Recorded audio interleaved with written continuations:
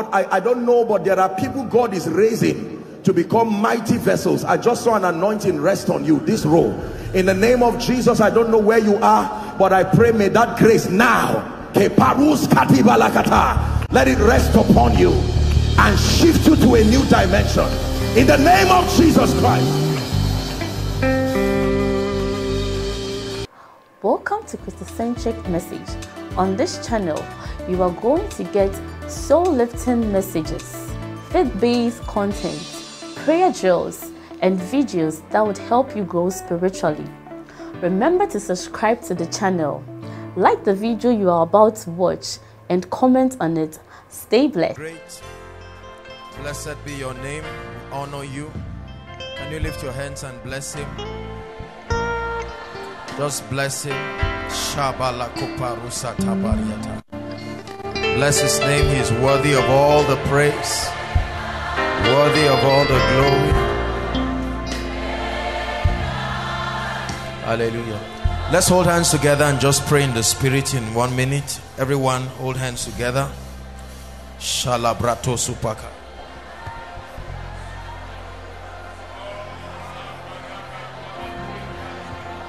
Hold hands together. Zeke prarusa sebra digi baratu soso brahata kataya. Please take it serious. Make sure you are praying inside, outside. Mandela kapros kabrea shibehereto subretiara. Every time spent in your presence brings with it transformation, brings with it light. Kabato zata bredeke shibrahata bariada baladabos. Nenda kapraska da bariketo shibredia larabos. Pray in the spirit. Likataro saderianda kapariada. Release the power and the grace. Kelatu shebrandizia. Ligeto pratoza sibredigede balarabos. Embroto soto katabarada baladabaka sada bredegede balarabos. Jigedegedegedegede kaparoto soprendi garabalarabosh. Impratos kaprato shekete prosata labarite kosigete balata. Indekatorato zekete keriada bolorosh. Ingredo zuzobakata balarabareto kosupretigedi balaraba. Manda kata prata kata barada barada balada bakaria de balarabosh. Zekete kete kete balarabosh. Embroto soso brekete gede balarabos. Japrato kato prate sekete le bokorit. Embradu zozo brekete barada balaraba. Shakata prata katarada balaraba. Likato prasibadia rabosh. Keep praying.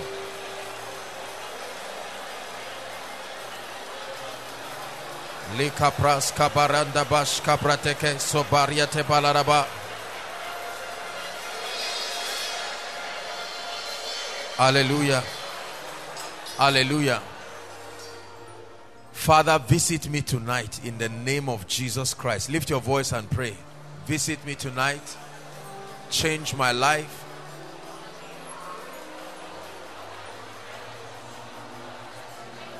Visit me tonight in the name of Jesus. Jaka paratoko parado shapreteke la baroto subaya. Likete proto sobredegete barada baladaba. Strange visitations by the Spirit.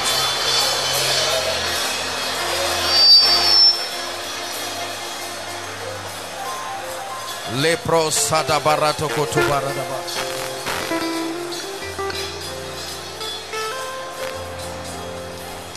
Hallelujah.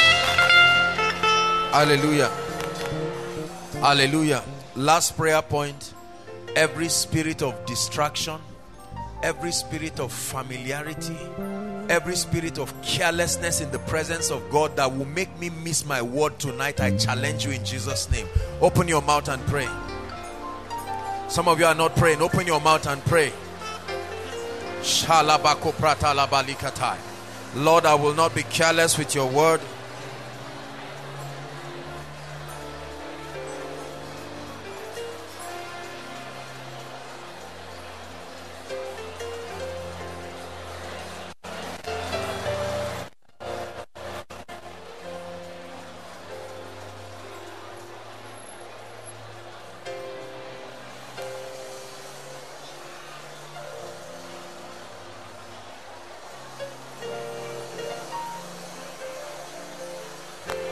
Hallelujah.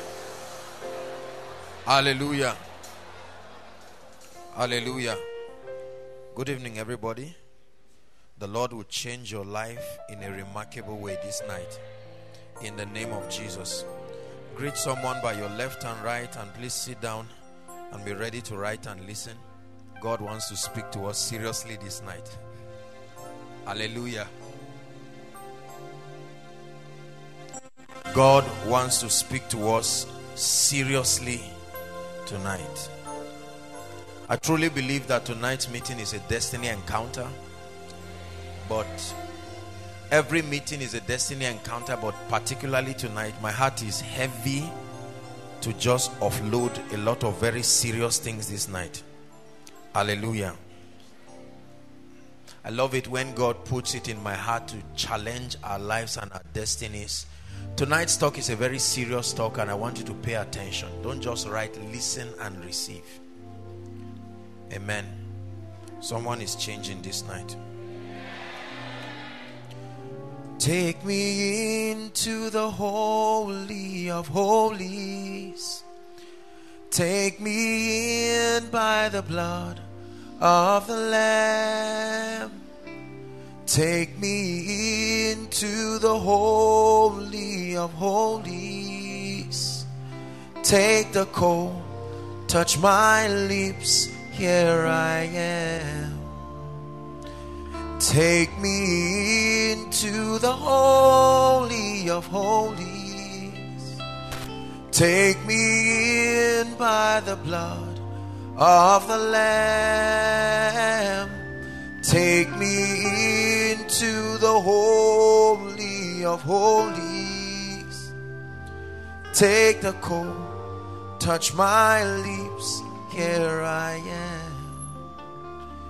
Would you take the coal, touch my lips, here I am. Take the coal, touch my lips, here I am. Spirit of the living God, speak to your people. You have instructed this meeting and you have brought a word tonight. Someone's destiny is dependent on this word. There are people following online. There are people listening. There are thousands and millions more that will listen after tonight. I pray, oh God, that you will put your anointing and your grace upon this teaching. May it not be trivialized, oh God. I pray that you activate destinies in a strange way tonight. In the name of Jesus, answer the questions that are in the hearts of your people. Release the anointings that they desire for the next level of their lives. Lord, we thank you for people here who are sick, oppressed, who are here just trusting you for a touch. Some do not even know what the name of their issues are. But I pray that they will receive a touch from God tonight. In the name of Jesus Christ. God bless you. Ecclesiastes 10:15. Ecclesiastes chapter 10 verse 15. Jesus, we bless you. It's always a pleasure to bring God's word. And every time the word of God comes, it comes not just to challenge us but to change us. If you are not changed by the word, listen, if the word of God cannot change you, then nothing else can change you. Are we together? Because the word of God created the heavens and the earth. Praise the Lord. Ecclesiastes 10 verse 15. Read it slowly, read it intelligently, read it with understanding. 1, 2, read. No. Slowly doesn't mean quietly. 1, 2, read.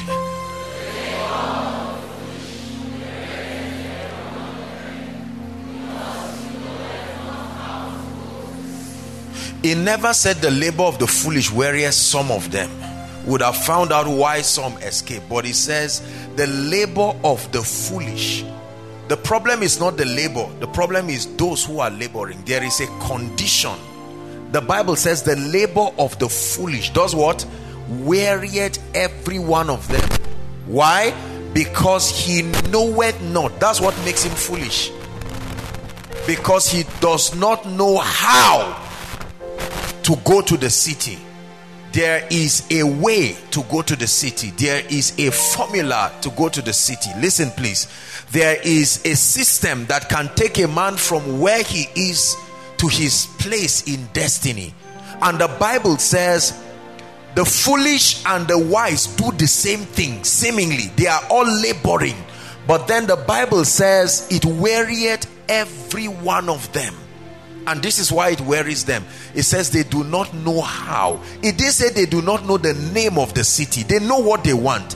They know where they want to go to. But the system to take them from where they are to where they need to be. You know, I've said it again and again that believers are not confused as to the outcome of their lives, what they want. We all know what we want, or at least we have an idea. The challenge usually is the understanding of what it will take to leave us from where we are to where we need to be. And I pray that God will open our eyes in the name of Jesus. Write this word down, destiny.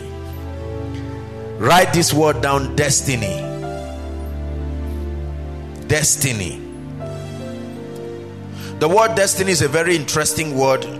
There's almost no man of God who has not spoken about this word. We love it so much. We dream about it. We discuss it. But the Bible says, listen please, that there is a path. Listen, there is a path that seemeth right. But then it says the end thereof are the ways of death.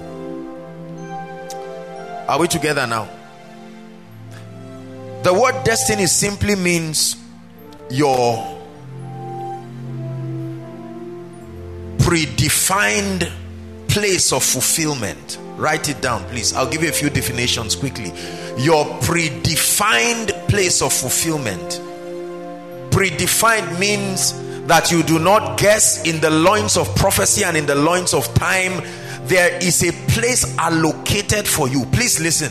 There is a place in destiny. There is a place in prophecy allocated for each and every one of us. And your fulfillment and your relevance in life is tied to not only your discovery but your arrival. There is a condition, there is a place where you must arrive to be able to find the joy and the fulfillment of living. It's called destiny. The second definition of destiny is the place where your assignment finds full expression. Your destiny represents the place where your assignment, your purpose on earth, your reason for living, your destiny represents the place where you can say experientially that I am living the reason for which I am born. I am making impact. Number 3, I went ahead of myself. The third definition of destiny is the place of notable and consistent impact. The place of notable and consistent impact. No longer the place of desire, no longer the place of ambition. That you have gotten to a place where your impact is notable, your impact is significant. The last definition of the word destiny. Destiny also represents a place where you have earned the right to transform lives and to watch those lives transform others. Not just that you are transforming lives, you are fulfilling destiny to the extent to which you have earned the right to transform lives, and you have the privilege in your lifetime of watching those lives you have transformed transform others. Hallelujah. Dr. Miles Munro of blessed memory,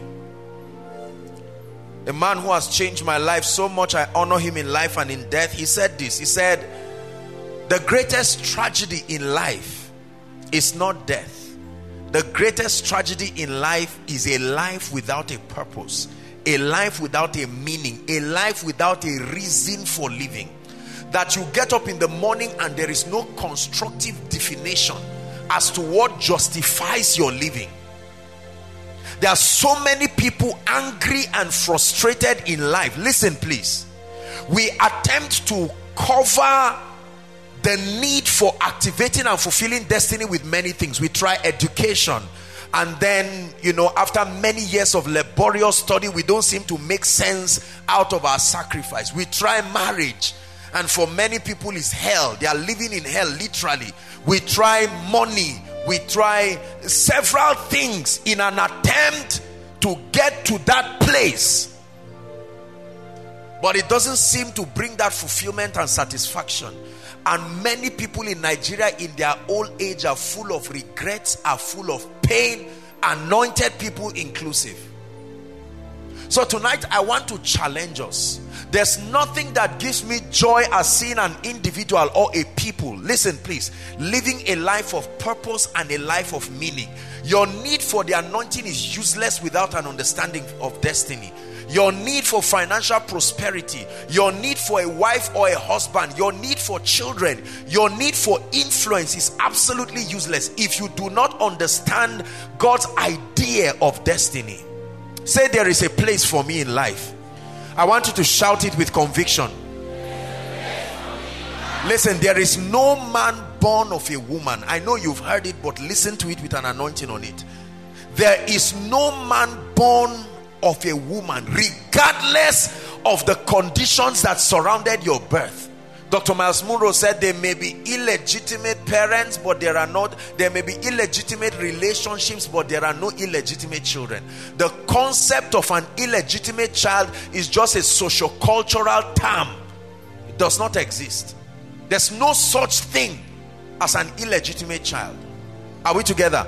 Everybody that appears on this earth appears for a reason, intentionally allowed to come. Nobody, listen, nobody has the power in himself to just fabricate a child and bring him in this realm. Are we together now? So every one of us seated here and those following and listening, we have a place in life and destiny, but so many people never get to discover it. So many people never get to live in the reality. In fact, it's cheaper to not even discover it than to discover it and never actualize it in your lifetime. You can justify your pain by saying, I never had an opportunity to know. But then it's painful when you know that this is the prophetic blueprint of my life, and then you never get to live it. Are we together? There is no one sent here on earth by mistake. You just arrive and then you say, Lord, why am I here? And God will say, sorry, let's check. Why is he here exactly? No. We can choose to refuse to become the prophecy upon our lives. We can reject God's program for our lives and create another program by ourselves.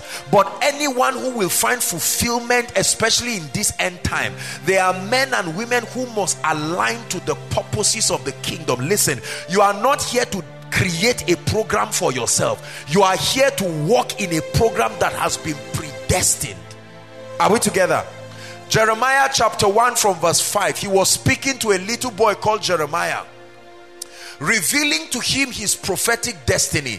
This was a little boy who was destined to be a prophet, to speak the purposes of God over nations. And here he was having an encounter with the Lord, and then he was receiving a download of the blueprint, what he would live for, what he would die for. And here's what he says: before I formed thee in the belly, I knew thee, and before thou camest forth out of the womb, I sanctified thee, and I did what? Ordained thee a prophet to the nations.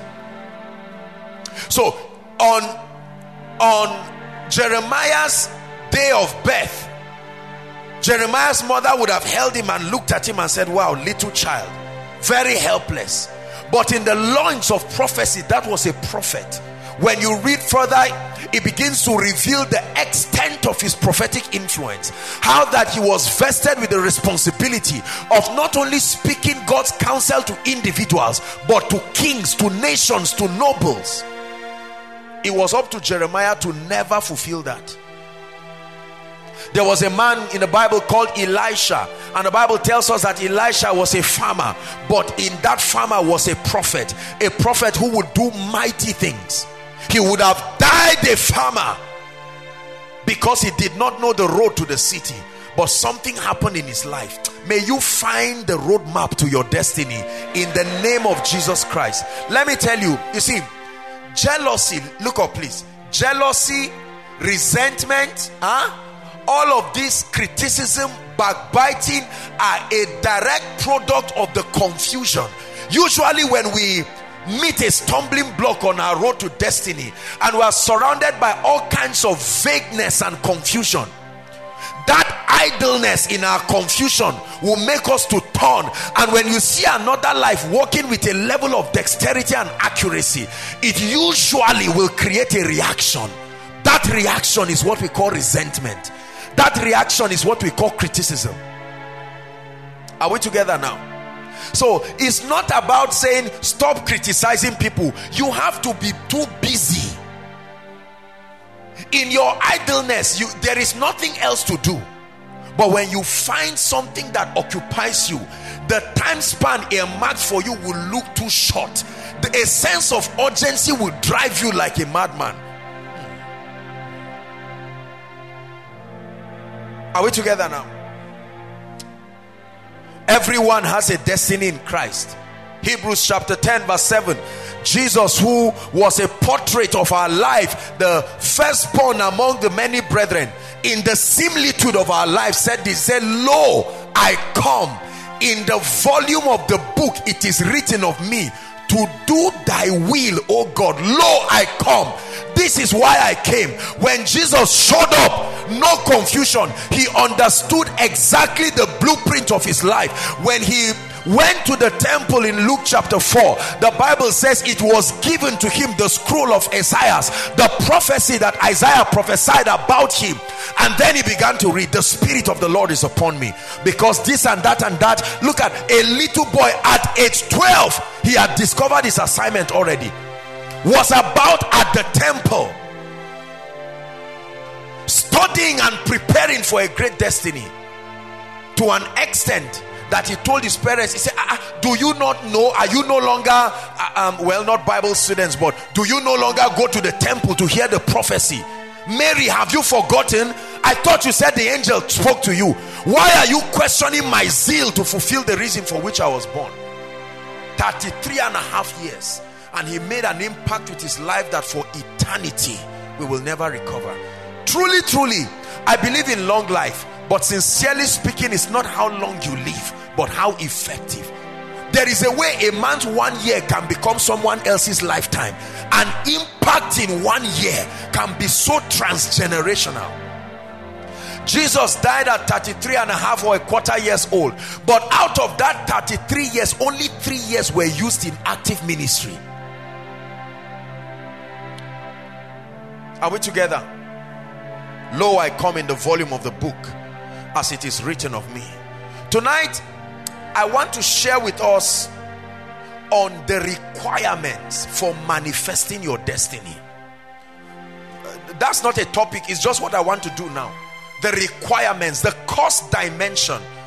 Many of us are aware. I'm not so much about the discovery as it is manifesting it. I've done a teaching, discovering your purpose. You can get it, and several other teachings along the lines of destiny. But tonight, the Lord put it in my heart to teach us. There is a system. Everybody say there is a system. You're not going to walk to your place of destiny just by default. Nothing works in life until you walk it. Nothing moves in life until you move it. Right? Newton's first law of mechanics. Nothing will move until you move it. You sit down the way you are, nothing will change. You will grow older. The only thing that will change is your age.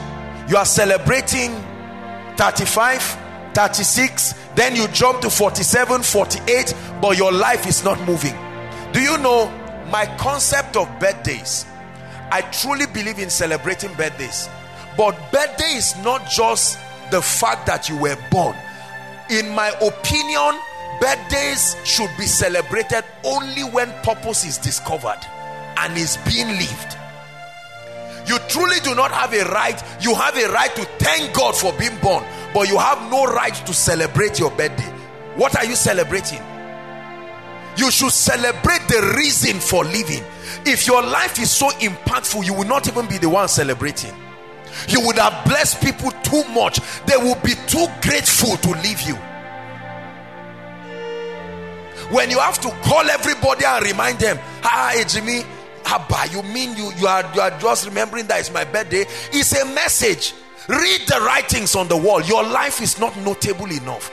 There are people, they prepare for their birthdays 1 year. As soon as they finish one, they start, what do I do for him? For all that he has done in my life. Some of us harass people we have never invested in their lives. 2 weeks to my birthday, said just to let you know that it's my birthday. And you send a general bulk message again, reminder. And then out of those 200 people, maybe only 2 or 3. It's a message. It's not for you to be angry. It's a sign that your life is not blessing anybody notably. Let me tell you, no matter how dark and depraved people are, when you bless their lives, they become too grateful to not notice it. Is God speaking to us? I want to share with you some strong requirements. You must be determined to not just succeed but fulfill your destiny. My concept of success is fulfilling your assignment, not just moving forward, not just getting married, not just finishing school, not just getting a job or a promotion or a raise. All those things are periphery. The truth is, listen, let me tell you, if you do not find out God's goal for your life and you are not living it, you are wasting your time and you are wasting the time of others. Amen. Are we together? I'd like you to pray a prayer before we go into the details of the requirement and say, Lord, any price for my destiny, I receive grace to pray it. Lift your voice. If you are not ready, you don't have to pray. You won't go to hell, but be sure that you are not going to rise. Any price for my destiny. Lord, I'm tired of living my life carelessly. I'm growing older. Time is going. There's nothing that is giving my life meaning. As I listen to your word now, Lord, if it will sting me, let it sting me. But my heart, my mind, my spirit is open. Let no price be too great, oh God, for my destiny. Let no price be too great for my destiny. Are you praying? Lord, there is an anointing upon my life the nations must drink from. There is no price that is too great. Make sure you are praying. Don't be careless tonight. You are about to hear something that will change your life. Some of you change your lineage because of you, through you. You've been complaining about what has happened. Now God is giving you a choice to make a decision that probably your parents did not make. Lord, let pain not stand my way to greatness.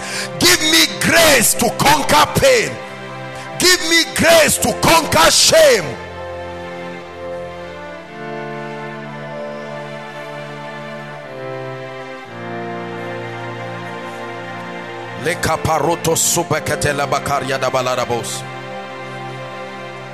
Hallelujah. Let's write. Number one requirement to fulfilling your God-given destiny. The first requirement is an encounter with Jesus. A genuine encounter with Jesus. Not coming out for an altar call. That's important. But an encounter with Jesus. John 7. When you read John 7, John 3, verse 7.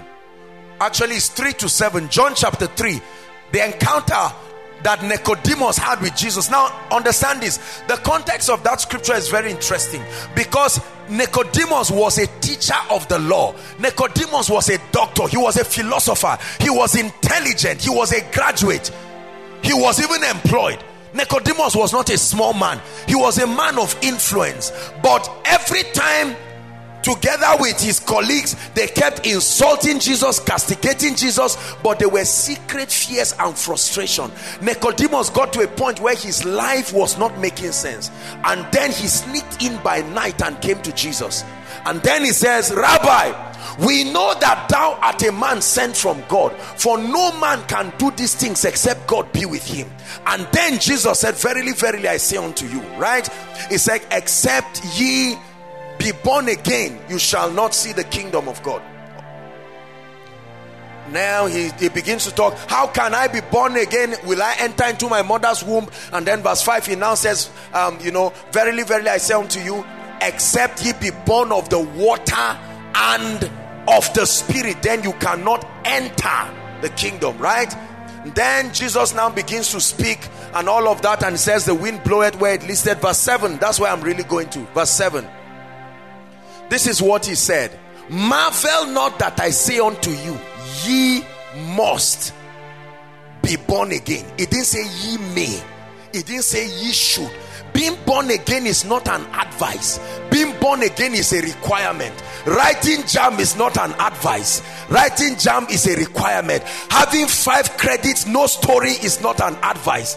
Are we together? Is the necessary and sufficient condition to gain admission. Let me tell you, life has requirements. There is a cutoff point. The starting point is born again. It's amazing how many people want to walk with God, but they don't want to be born again. They want to be around church. They want to be around the things of God. They want to have Christian names. Being born again is more than just confessing Jesus. Being born again is prioritizing God.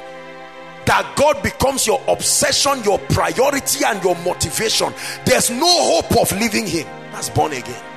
Because he explained it. He said you must be born of 2 things, the water and the Spirit.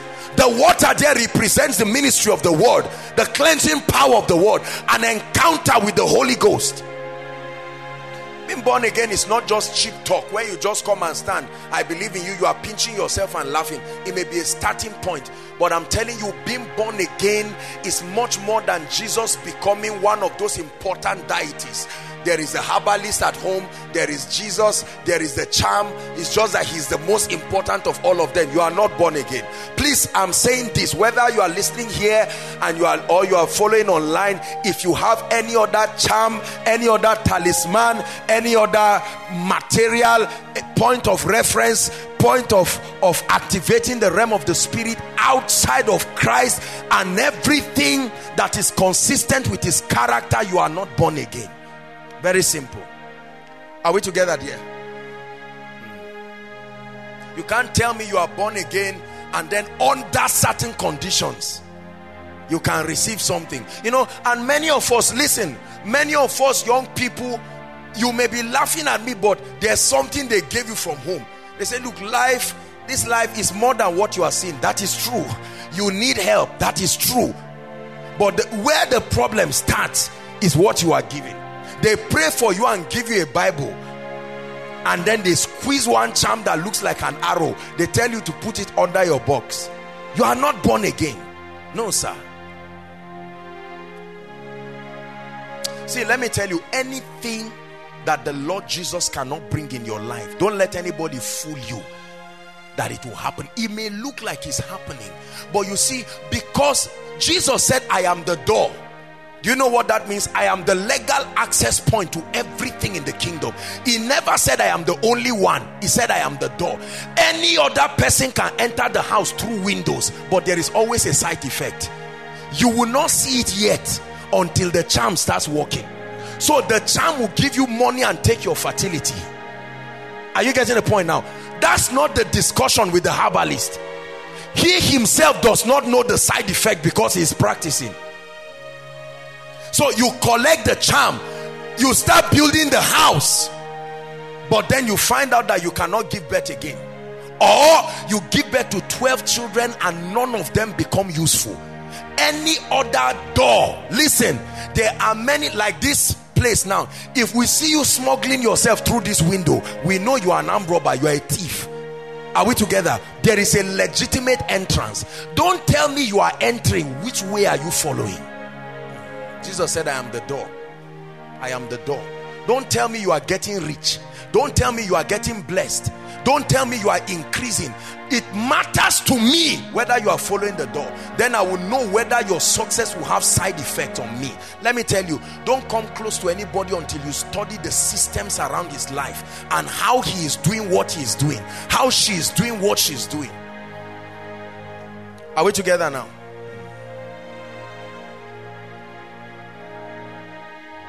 An encounter with Jesus.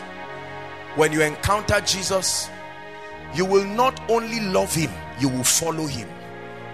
You will not only love him, you will serve him. You will not only love him, you will live for him. You will not only love him, you will influence others into that encounter with him. Has nothing to do with ministry, has nothing to do with being a man of God. It is the effect of an encounter. When Saul of Tarsus in the book of Acts had an encounter with the Lord Jesus Christ, it changed his life forever. Remember, what's the name of that short man in the Bible? Zacchaeus. When Zacchaeus had an encounter with Jesus, what happened? It changed his life forever. Zacchaeus, just come down, I'm going to your house.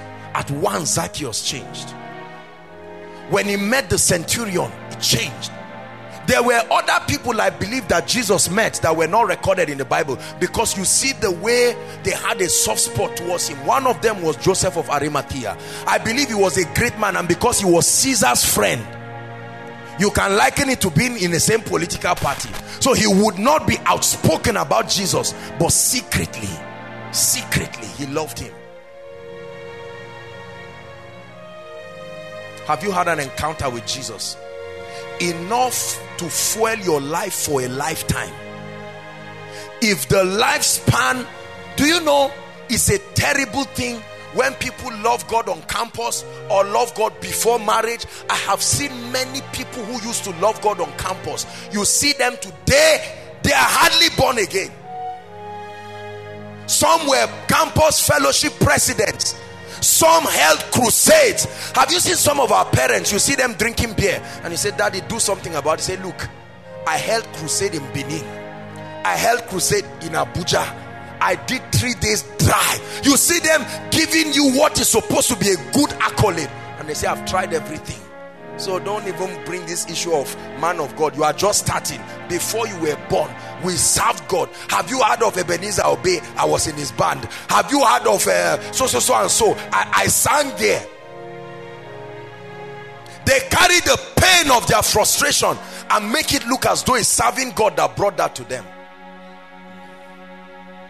It's a terrible thing for someone to say, I once was with God and now I've left him. No, sir.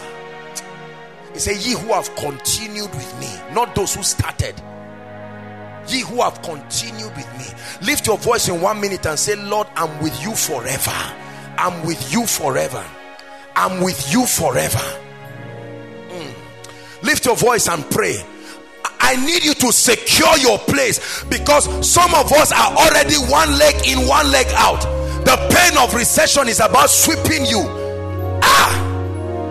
Jesus, Jesus, how I trust you, how I prove thee o'er and o'er. Jesus, Jesus, precious Jesus, oh, for grace to trust. Lift your voice and say, Lord, what shall separate me from your love? Not famine, not CGPA, not recession. I am with you, and I am with you forever. Whether things work well or not, whether ministry works well or not, is a decision I have made. Lift your voice and pray. Any other person can make his decision. Any other person can say anything. Lord, I know that I may be angry if I don't succeed, but leaving you is not part of the equation. It's a salt covenant. It's a fraternity with you in life and in death.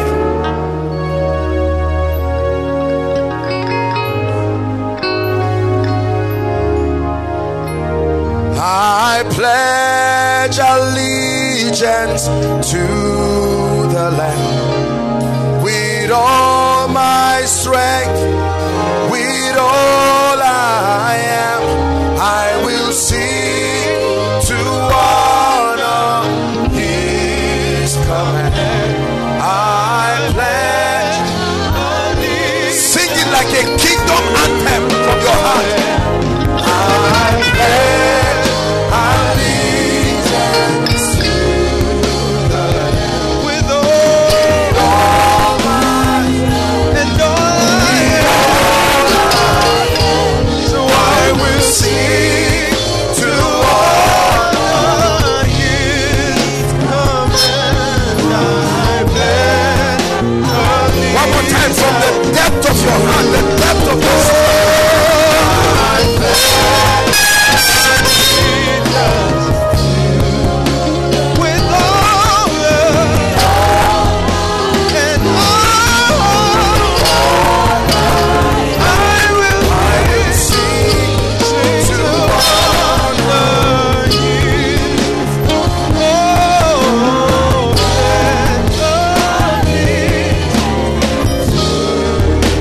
Listen, let me tell you the effect of an encounter.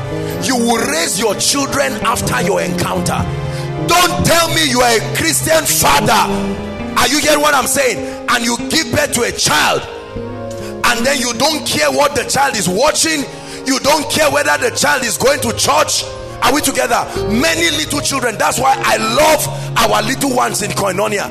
You may think they are not understanding what we are teaching, but it's entering their spirit. We live in a society where parents, their assignment is just to give birth to children. They give them education, they give them every other thing but Jesus. Are we together? Yeah. You're going to church, you leave the baby with a house help. Are we together? You come back from church and you sit down. Other adults are watching certain things that may not be good for the child. You don't care. Let me tell you, if you have an encounter with Jesus, everything you do, whoever is under your roof will do it. Oh, come on. You stay under my roof. As I'm blasting tongues, I want to hear your own in your room. Shakatakataba, likotopakaya. In your room, you are responding. You don't stay under my roof. I'm paying for your life, and you are living your life. Then it means you are an adult enough. If you stay under my roof, you will serve Jesus. I assure you. Please take what I'm saying seriously. Our society is depraved today because many parents went to church, but they did not have encounter. So they only gave us what was valuable to them, which was education. As good as it is, they didn't give us Jesus. Some of us were on our way to destruction, but God intercepted. Hallelujah. You've heard me say it again and again. When a lady brings a gentleman to her parents, they don't ask whether he's born again and serious with God. Let me tell you, in 1 minute I can know whether you are born again or not, even if you wear suit. This is a culture. This is a culture. Are we together? So we give our daughters to foolish men who are anti-kingdom. We give our sons to wicked women who are antichrist, and this combination produces nonsense. That's what is destroying our generation now. What we are reaping is the carelessness of 30 years, the carelessness of 40 years, and if we do not correct it, let me tell you, the key is not insulting the government. There must be a generation that is addicted and no nonsense about God. Imagine a man getting married with his wife. Two of them pray in tongues, no problem. Two of them love God, no problem. As you give birth to your child, before wicked men hold him, you hold him as the father. Shakata bakataya. You are prophesying. What are you doing? I'm prophesying. Oh, stop that thing. Are you joking? That's how I married in the first place. I call you blessed. You came out from my loins. I prophesy. You will. Everything is born after its kind. I will not love God and give birth to an armed robber. So you prophesy. If I'm your father, you should look like it. I'm showing you what lack of an encounter has produced in our society. To an extent that if you are godly, they look at you as if something is wrong with your life. You have to explain godliness, something that should be institutionalized. Go outside of Zaria and see a young lady. If a young lady likes a guy, do you know how she attracts him? She starts singing bad and nonsense songs, thinking that's what he likes. Are you getting the point now? So you sing all of the songs, thinking that by singing that, the guy will be attracted. Brothers, shout no way. Abba. After reading Proverbs 31. Ladies, you too, shout no way. Don't bring Shell and NMPC and deceive anybody. Do you have an encounter with Jesus? Listen, don't just say I have an encounter with God. God means anything. Do you have an encounter with Jesus, the Son of the living God? Let me prove to you that a man has an encounter with Jesus. You are unashamed about submitting to his values. If you have met Jesus, then you must be ready to submit to his values.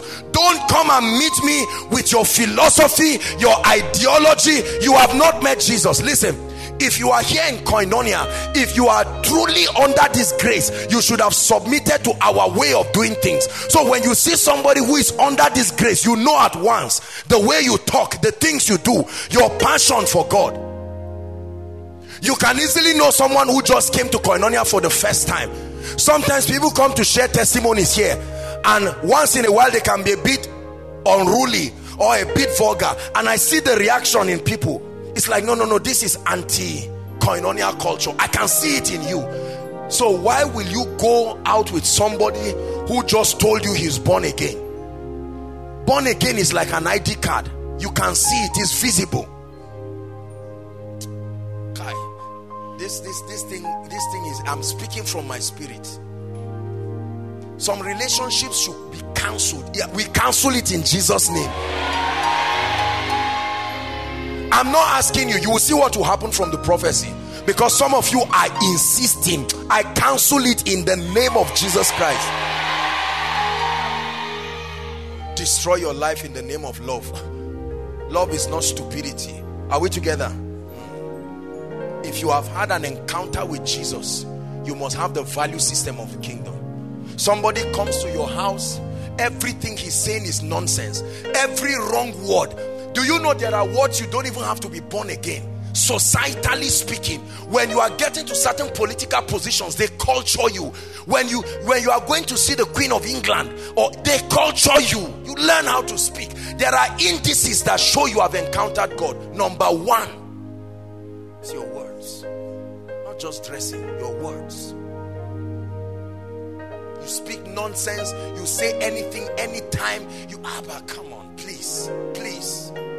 All kinds of selection in your phone. There is the one for when you are high, you just take it high. Then whenever you feel guilty, when you listen to messages on rapture, the coming of Christ, you just switch. Truly, you have not encountered Jesus. Don't laugh as I'm telling you this, because it's a serious thing. You are not going to bribe God into fulfilling destiny. It has to be his way. Everybody say an encounter with Jesus. Now lift your voice and pray and say, Lord, anything trying to prove in my life that I've not had an encounter, drive it far. Some of you need to make some calls to certain people. Call that gentleman and tell him, I love you, but Apostle just preached a message. I can't marry you, it can't work again. Sorry about the time I've wasted, it can't work again. It's as simple as that. Some of us who are about to get married, some of us who have children, it's time to get back. Bring the cross to your house. Bring Christian values to your house. Don't live a life that is vulgar. Don't raise children that are wayward, indisciplined. No, sir. Hallelujah. Listen, you see, these are the things that should be discussed in church. I'm telling you this. Are we together? Yeah. How many elders are not born again? We just array the names of people. When did this one join our church? 1991. When did this one join our church? 98. If we give this person and don't give this, he will be angry. Well, let's give him something. Are you seeing that? And then you now pick somebody just because he's old. He is the elder in charge of marriage counseling. You have never supervised what he's teaching the young people. And they come around and he's teaching nonsense. Do you think all this idea of beating wife, do you think people just invented it? Someone advised somebody and said, I did it, it worked. Do it, it works. Let's return Jesus to our lives. Oh. Let's return Jesus to our lives. You know what I'm saying is not a lie. Give me you. Everything else can wait. Give me you. I hope I'm not too late. Lord, give me you. Lord, give me you. Lord, give me you. Lord, give me you. Hallelujah. Praise the Lord.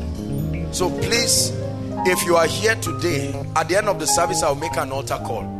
Please, I want you to examine your concept of born again. If you have not submitted to the values of the kingdom, you need Jesus. Please, let's not argue this thing this night. You need Jesus. I don't care whether you are praying in tongues. No, sir. Are we together? Then your life, then your home. If my shirt has palm oil, you spill palm oil and you come with a white shirt and hug me and I hold you there. If you leave, won't you see some stain? Something about, show me what implicates you and shows us you have met Jesus. Don't just say you met Jesus. The Bible says in the book of Acts, in the Jerusalem council, when they saw Peter, they saw these guys, they knew they were timid, but they knew they had been with Jesus. They saw them when they were timid, but now they had seen them men of conviction. Let's sit down and continue. An encounter with Jesus, number one. Number two, now that we have cleared the way, I want us to sit down and talk now, because this second point that I want to bring is really where the anointing is this night. So what you have even received now is an appetizer. Here comes the main course. May you eat it, every part of it, in Jesus' name. The second key to fulfilling your destiny, the second key to fulfilling your God-given destiny is the power of preparation and thoroughness. Write it down. The power of preparation and thoroughness. Preparation, thoroughness. Preparation, thoroughness.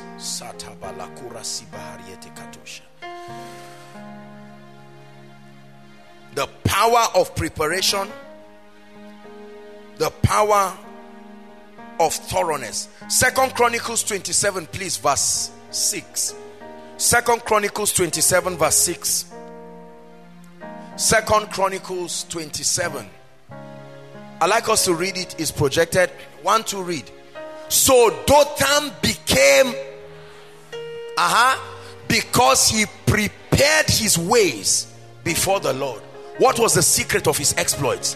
What was the secret of his might? He prepared his way, and he did that in the presence of God, under his supervision. Preparation. There is power in preparation. Write it down. There is power in preparation. We live in a time and a generation, especially for we young people, there is such an obsession for manifestation. Such an obsession for manifestation. Oh, let me prove I'm a millionaire by age 20. Let me prove I'm this and that. Let me prove. There's nothing wrong with those things. But preparation. preparation. There is such an appetite of bringing our future into our today to prove a point. And we destroy ourselves because we lack that ingredient of preparation. What do you do during preparation? Number one. What do you do during preparation? Number one, you learn and understand the principles of the kingdom. I call them the mysteries of the kingdom. That's what you do during times of preparation. Your times of preparation are largely times of learning and understanding the principles and the mysteries of the kingdom. God has called me into an extraordinary ministry. God has told me I have an apostolic or a prophetic ministry.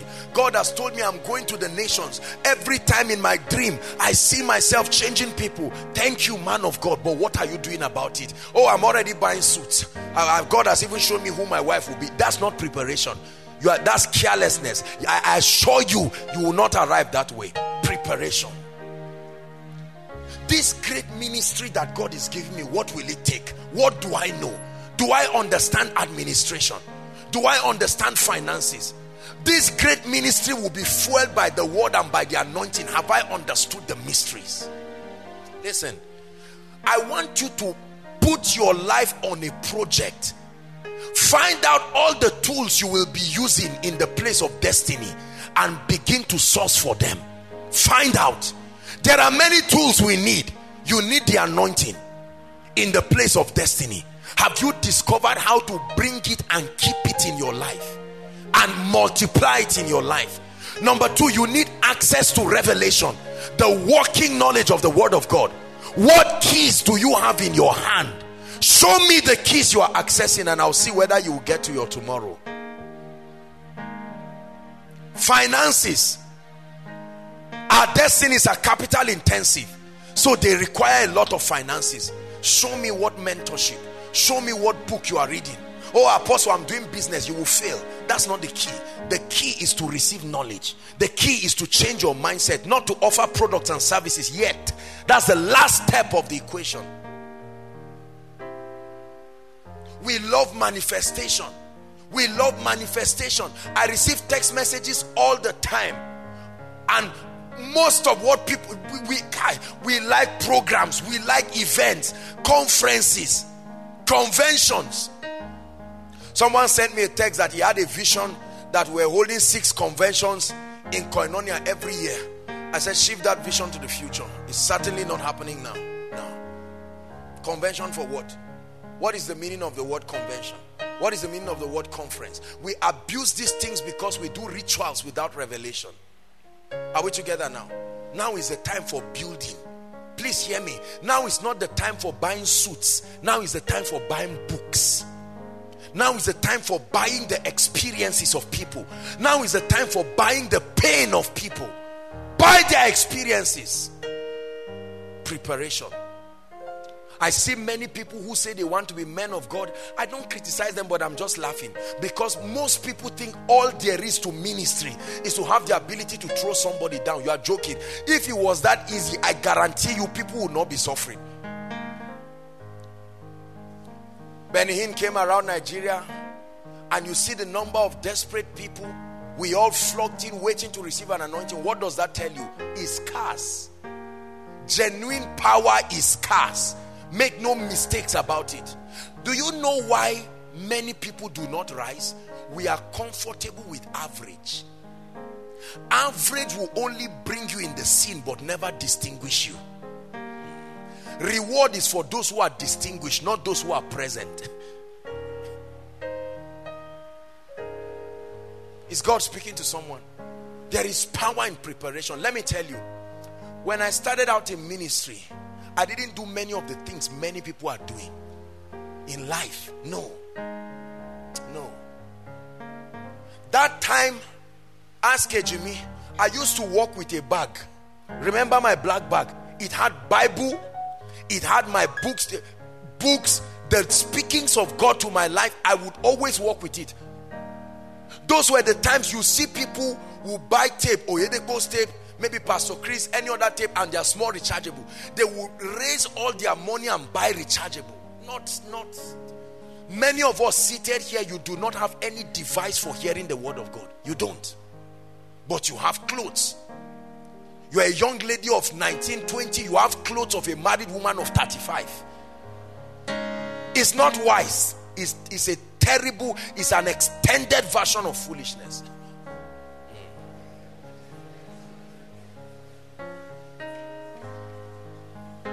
Are we together? You must take your destiny serious. This thing does not happen by magic. God is not a charm. He's not a genie. You've got to be serious. Some of us, as you keep your Bible like this, it's Friday that you pick it again, and yet you move around. I hope to be called, let's see which one, prophet, apostle. I'll use pastor. You are dreaming.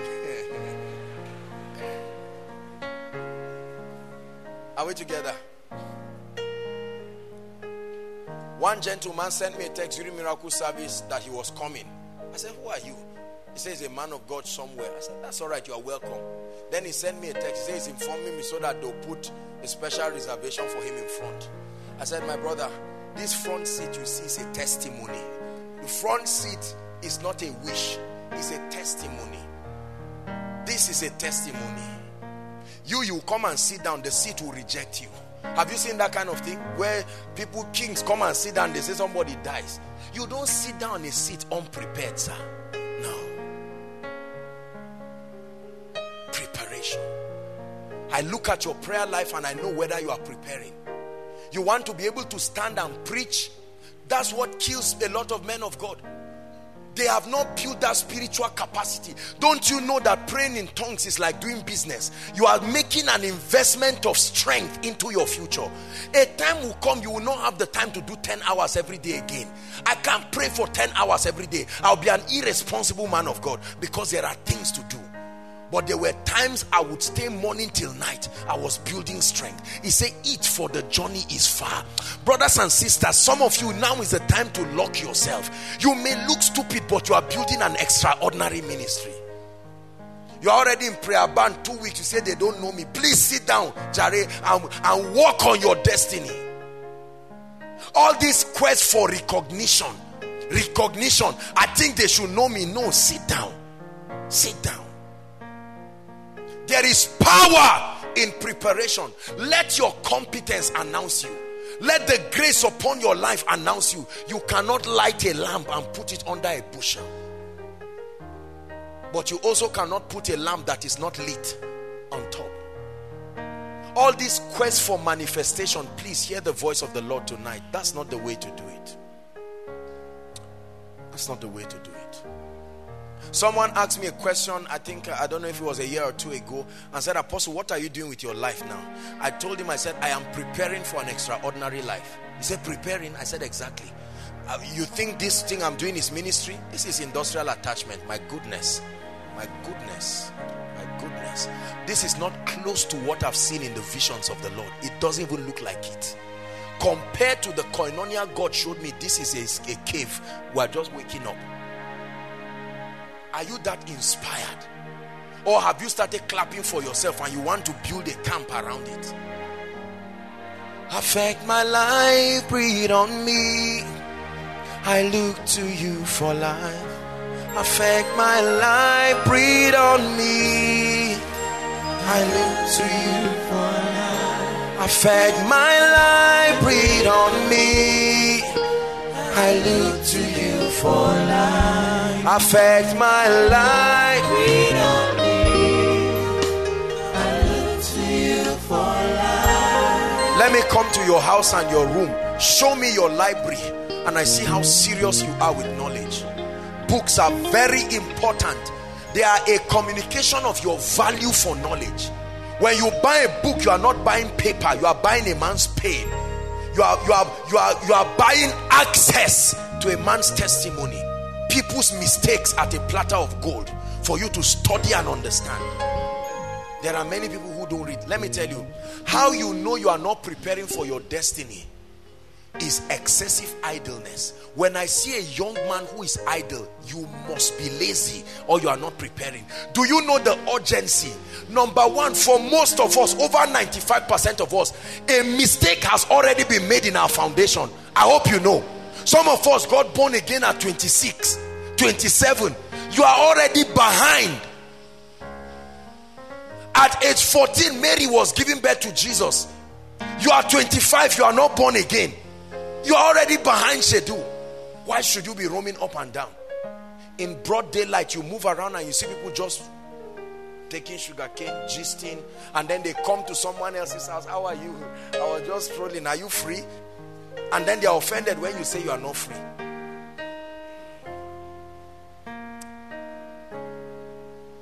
Everybody say, I'm going somewhere. Say it, I'm going somewhere. And now is the season of preparation. I will prepare. You want to be a millionaire? Let me see the preparation.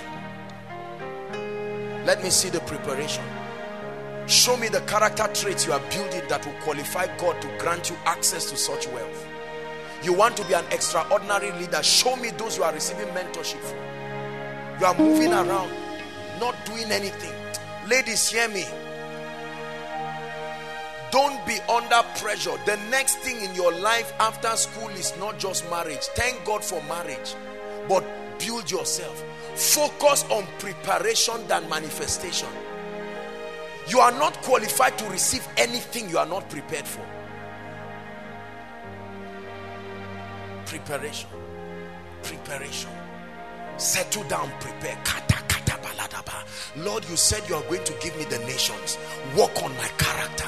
Let me become an exceptional man of God. Lord, at this small level of ministry, they are already criticizing me. I can imagine the criticisms on great men like Papa Oyedepo and Adeboye. Lord, build me.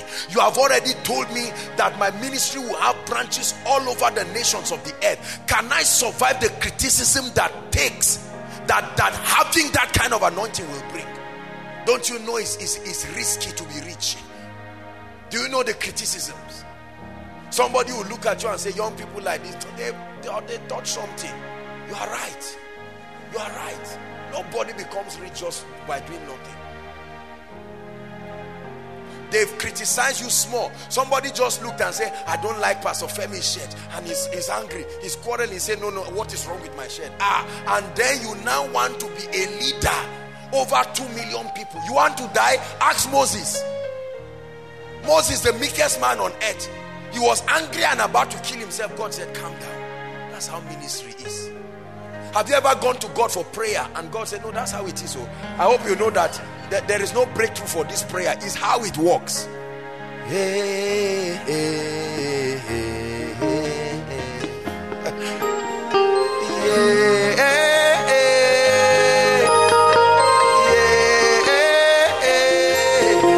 Hallelujah.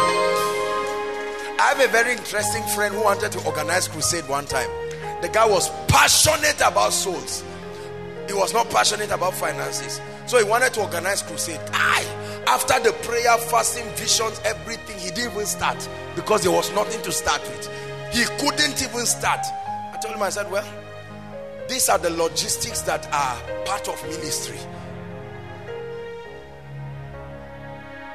And he was so disappointed and angry because in his mind, I was the sponsor of that crusade. I said, no way.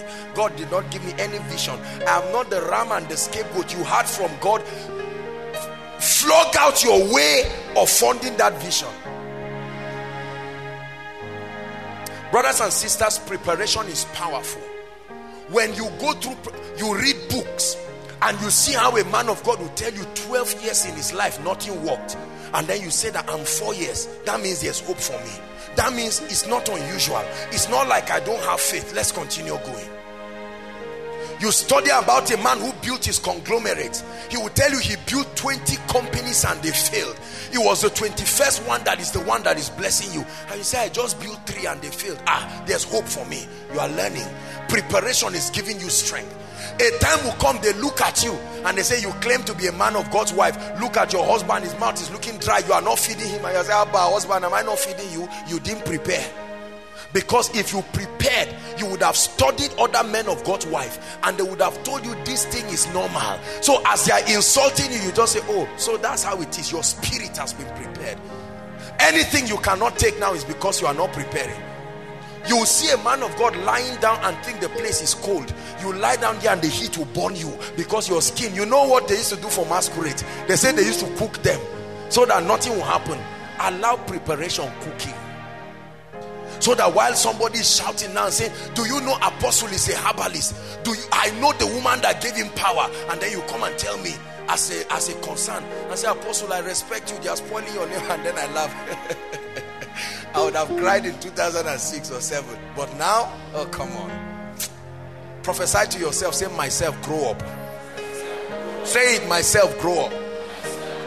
There are many needless struggles we are going through because we are not prepared. You are not the first to be criticized. Are we together? You are not the first to go through challenges. You are not the first to go through disappointment. It's only because you have not studied others who had worse cases, so you don't have a basis for comfort. God is speaking to someone tonight. Preparation. Some of us are confused where we are now. You don't know whether to start a church. You don't know whether to start a prayer group. You are not the first to start ministry. Go and examine the top 20 ministries. How did they start? There was a day it was in their mind. Did they start a church service? Bishop Oyedepo did not want to start a church because at that time there were already too many churches based on him. So your confusion about should I start a branch fellowship is because of your level and your thinking. You are not the first to think like that. When you learn that, you will appreciate mentorship, because you bring your mountain and somebody just walks on it and says, is it this mountain? I remember 1981. Go and read the book. There is a solution for that mountain. Oh, man of God, our ministry is about to be thrown out now. We are owing 30 million. I said, just 30 million, I'm complaining. In 91, we were owing 500 million. And then you now sit down. You are hearing a man talking to you and he says, look, let me tell you what to do. Pray, give a seed, and go to bed. Nothing is as bad as it is. And then you conquer that. I remember when one time we held a little program and I was owing 30,000. 30,000. I was sweating. I didn't know what to do with my life. 30,000. It was from one book money somebody loaned us. It was so terrible. I remember the day. It was even late Dr. Bimbo Dukoya's books when they brought her to Zaria 2005. After organizing the program now very nicely, his presence in worship. Are we together now? There was no, the whole thing, and they needed the money by 9 o'clock. 9 o'clock. By 7 o'clock, I'm not sure I had up to 500. I was sweating around. I didn't know what to do. So now you are owing 8,000 and you are moving around. My blood, I think I'm having high blood pressure. Calm down. Calm down. There is something preparation will teach you, that you will stand up and walk. God is speaking to someone. It is comforting to see those who have gone through what you are going through times 10. Find out what they did to come out. Preparation. And Dothan became mighty, unmovable. Let me tell you, I have studied the life of men in ways you cannot imagine. Studying their life built great comfort in me. Many of them were 10 times as ignorant as I am now, yet they were able to go through some things, and I said, no, at this level I even know more. There's no reason why I should fidget. It will work. To work. You are not the first to get married. You are planning for marriage and you just say, my budget is 1.5. Dr. Jenny, 1.5. You are seeing a man with 2 children, you will not ask questions. Sir, 2 children means you married. What happened? What did you do? You know, see, it's pride to think your problem is new to everybody. It's pride. What is a mountain to you is a valley to someone. You are not the first to have carryover. Hey, will I stay or will they drive me? Please go to bed. There are people who have toured this land you are seeing, left, right, and center, to a point that they just look at the board and say, glory be to God.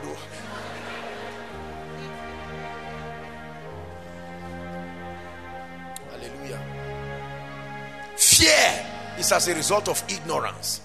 And it's partly a product of not preparing. You have ignored the pain and the sacrifice of others. Somebody's pain you have ignored is why you are afraid today. Because if you buy their materials and study their lives, you will learn their pain. Koinonia was not built in a day. Many of you have never cared to ask the story behind it because you don't care. All you know is that you are enjoying, there will be workers' dinner and it's free, paid for, just dress well and come. And you say, I like Koinonia, I like a ministry that takes care of us like this. There was a story. There was a story behind it. Preparation. You learn the principles of the kingdom. Preparation. That's the time of trial and error. Please hear me. That's the time when you are learning to handle the keys of the kingdom. Like a baby trying to hold a key and open a door. You will use wrong keys. You will use wrong keys. It's in the place of preparation you will know how the anointing works. So God will keep building you. You will read the books. You will listen to the messages. Then one day you and God will go on small IT. Somebody will now say, please, Pastor Femi, can you just pray for our little group? And you say, me? I mean, you're even calling me pastor. And then on that day, you will pray. Some things will happen, others will not happen. You will first go with confidence. You have fasted dry. It's even dry, you went for the meeting. And then you go there, before you start preaching, somebody is already shouting. And you're like, that means this is easy. Then every other person you lay hands on now doesn't fall. And you're saying, what's the confusion? I didn't lay hands on anybody. Somebody was shouting. The ones are now in direct contact with the anointing. So, preparation. You now go back. In one message you are hearing, you will hear a mystery that explains that operation. And say, this is what I did wrong. You have learned. You are learning. You are learning. Are we together? You are learning about finances. God told you you'll be a multi-millionaire CEO. All that you've held home and abroad in your entire life is 100,000, and you are working. One day God will give you IT. Somebody will just send you 400,000 and say, please, can you keep it for me for 2 weeks? And you find out your body is shaking, you can't sleep. You will get up, you are moving up and down. You say, should I touch this money and pay back quickly? You see a revelation that you are not qualified. You are beginning to see the effect of money. Then you learn from that preparation that money is a spirit. It's not just notes. It can do something to you. And you are now thinking 200,000 is in my account and I cannot sleep. What will happen if 200 million is in my account? Then you begin to respect every man who you see sitting down. He's a millionaire, but he's drinking a bottle of water. It took discipline to conquer that. What are you ignoring by refusing preparation? Is God speaking to someone? You are preparing. You want to be a good wife. In the process of preparation, you will read a book and see that a man of God's wife, she will now say, God told me. When God told me, my husband did not yet know, and God was sending me to women to go and cook with them. And you say, the Holy Spirit will tell you now, go and do likewise. You will now say, Auntie Shade, please, can I come to your house just to help you? And while you are washing plates, you are asking her questions, and she's answering. What happens when a great man is angry? As a good wife, how do you treat, if your husband is a public figure, how do you shield him? You are not learning. You are only saying, this brother, God has been speaking. You are not seeing me. You will never see you, because God is not a wicked God to carry his servant laboring and just give you. No, you prepare. You prepare. Say amen. Stop claiming things carelessly. Sit down and prepare, and before you know it, you will see them in your hands. I respect people who are mighty yet understand the power of preparation. There are people you see in this koinonia, mighty men and women in the spirit, very mighty. You just see them quiet. Some of them have had one-on-one encounter with them. Their prayer life fire, their word life fire. The maturity and wisdom upon their life is uncommon. Nobody even knows them. They are quiet. God is preparing them. One day you will just see God will carry one brother and give them and say, where is this one coming from? Are you joking? Nobody comes from nowhere. People are preparing quietly. You are the only one standing where prepared people are standing, but you are not prepared. I receive grace to prepare. Lift your voice and pray. I receive grace. Lord, I see how I've been shortchanging myself. I've been acting like I've arrived. I've been trying to look rich. I've been trying to look anointed. By this teaching tonight, oh God, I receive grace. Grace, koinonia, pray. I stop complaining about what is not working. I value the pain of those who have gone ahead of me, and I make up my mind to draw from them. Shakata baratakaya. Leke bronze bariata lakoto subahaya. Hallelujah. Praise the Lord. A pastor sent me a text, and the pastor was really complaining. He said, man of God, God is increasing us in ministry, but right now I just discovered every other thing in my life has died. My prayer life has died. My word life has died. I still see miracles. I still see great things, but I'm so disorganized. I used to be an organized person, and I told him, I said, you are still using the mindset you were using when you were starting ministry. Are we together? Do you know what it means for a very busy person to still maintain his prayer life? There is a technique. It's not just as the Spirit leads. There is a system. How do you maintain a prayer life? Reading chapters of the Bible when from morning till night you are working. How do you balance that? As an influential person, you are married with 2-3 children. How do you maintain your spiritual life? How do you maintain a good fatherhood? And you're a good husband. You are not the first to go through it. Find out. There are people who are flawlessly effective. Find out. There are men of God who preach 5-6 messages every week, and everything is new. You are already tired. Your little fellowship in one state somewhere, maybe just 2 or 3 branches, and it's already killing you. Yet people like Dr. Paul Enenche running 6 services every Sunday, 2 services every week, intermittently. They can travel to Europe and come back in the morning. Find out there is a system. There is a system, otherwise it will kill you. John G. Lake did not understand that. He did well in ministry and died in his family life. What is the secret of men of God who are effective in family? Their schedules are packed full, everything. I remember when we started, I didn't know that there was a protocol department that handled ministrations and made things easy. I used to handle them by myself. You bring your letter, you come and give me. I look at it. I say, okay, let me go and pray about it. At a point, there were several letters. I said yes to many people. I'll say, yes, I'm coming to your church. Yes, I'm coming to your fellowship. I will not even remember. I found out that I had to prepare 4-5 messages in a week. It was weighing me down. I said, it's not like I don't have what to say, but I can't stand before God's people and preach what I know God is not leading me to say. I can preach any nice sermon, but will it be effective? Are we together? What do you not know? I'm drawing you to a point. Your pain today is because you have ignored preparation somewhere. Then I began to study. I got Bishop Oyedepo's books, Towards Excellence in Life and Ministry. I got Dag Heward-Mills' book, Church Administration and Management. I got some of the Adelaja's books, Pastoring Without Tears. I got some of these materials and sat down. When I began to study, I said, so this is how it works. I've been killing myself for no reason. Are we together? Killing myself for no reason. I remember when I had to be under pressure to answer everybody's call. It was like I'm a receptionist. Somebody will call and say, is this apostle? I just want to know. And for 5 minutes you are arguing with the person. Is this apostle? If it's not apostle, please don't waste my time. And it's my credit too. I'm now calling. I say, it's apostle. I say, apostle, please, do you have time? Because what I'm about to tell you is boiling in my spirit. And I will now carry my big head and say, yes, I have time. And for 30 minutes, while you are talking, another text is entering, another call. And I find out that sometimes you can stay 3 hours. You are just answering call. And you are fagged out, you are fatigued.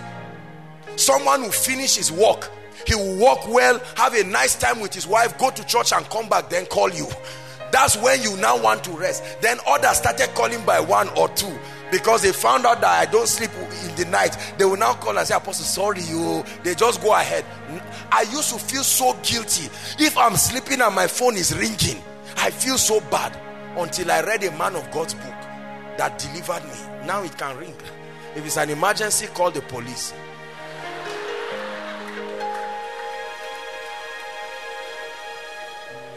Yeah, call the police. People would threaten me and say, man of God, pride. You've not gotten anywhere. You used to respond to us before. You even used to send us recharge card, but now you are getting arrogant. I will feel so bad.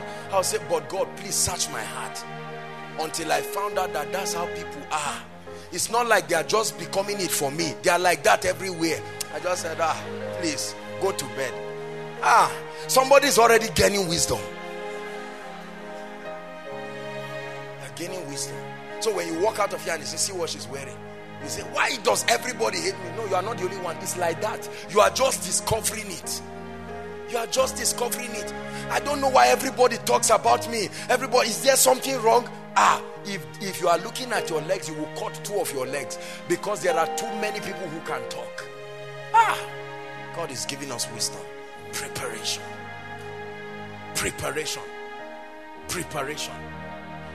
There are some of us married people come to your house, you are under pressure to cook for them and give them everything. Let them not say we are not good. Let them say, let them say. Because you will find lousy people. They'll come to your house. Is there pepper soup in this house? You will think they are joking. They really mean it. You will rush, go to the market, buy cow. You think it's just a joke. You are not learning to grow up. You need to listen to people who have learned to manage people like that. 2 o'clock they'll come again. They'll say, sorry, we are here again. Is there still something for us? Then you will read a book that one determined young man one day walked up to them and said, please, visitor, we have a program in this house. There are times we have Bible study. There are times I'm just spending time with my wife. There are times we are spending time with the children. It is important to let us know you are coming. Man say, what is there? What do you think you are? Leave him. Let him go. Carry his trouble and go. At least you are free now.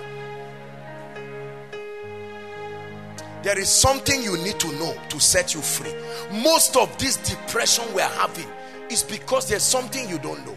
So you sit down there and think people are talking about you. What will they be saying about me? What won't they say? Do well, they will talk. Don't do well, they will talk. So be used to it and enjoy your life. You see what preparation does for you? So you create a system of joy that is independent of the things around you, and you become a motivated leader. And everybody looks at you and says, wow, this guy is a leader worthy of emulation. Then your ministry increases because you have learned how to motivate people into excellence. Say amen. You have to learn the principles of the kingdom. Very quickly, there are 4 areas still under the second point. There are 4 areas that you must work on. 4 areas that you must work on. Number 1, you must contend for a comprehension of the mysteries of the kingdom generally. As regards understanding the word of God and applying it. Understanding the word of God and applying it, you must contend for that mystery. You must know how to apply scripture to your life. If you want to be great, use your times of preparation to learn how to make the word of God work. Number 2, you must contend for the secret to the anointing. In your place of preparation, you must find out. You cannot, it has nothing to do with ministry. You want to be great in life without knowing how the anointing comes, you are joking. So in your place of preparation, you have to find out. This anointing that has been responsible for the greatness of many, how does it come? Number 3,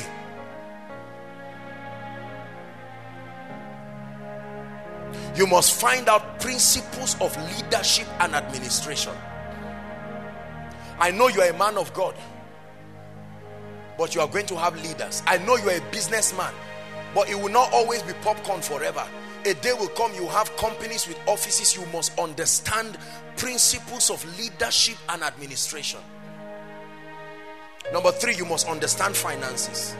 You must, in your place of preparation, you must study finances. No matter how much of a man of God you are, a businessman, a father, you must, this is a tool. I'm mentioning for you the tools that you will use to fulfill destiny. You need it. Study on finances. Don't just be a money monger. Don't just be a hustler. Don't just be obsessed about money and business. Understand the system. Understand how this thing works. Understand the challenges, the vicissitudes that surround it. Are we together?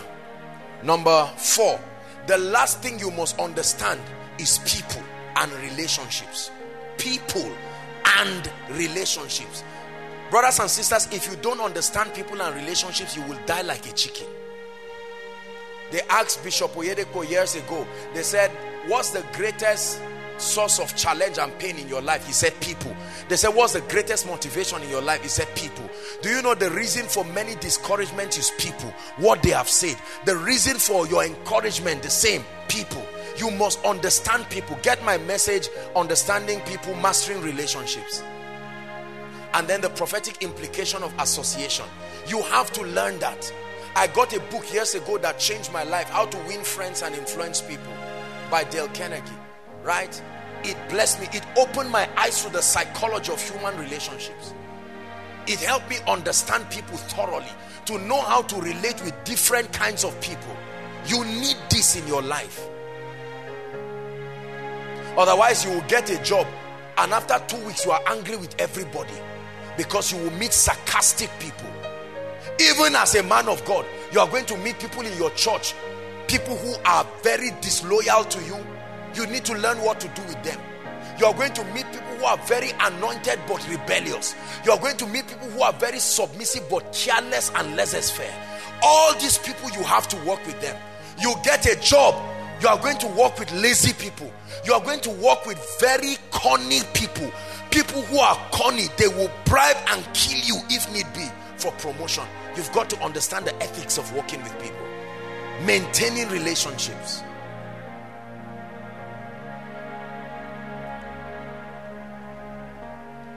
Number 3, the last point. Action. The last key to opening up your prophetic destiny is action. The power of action. So number 1 is an encounter with Jesus. Number 2 is the power of preparation. Number 3 is action. The power of sustained action. Now, by action, I don't just mean movement. Action means the relevant steps that you take.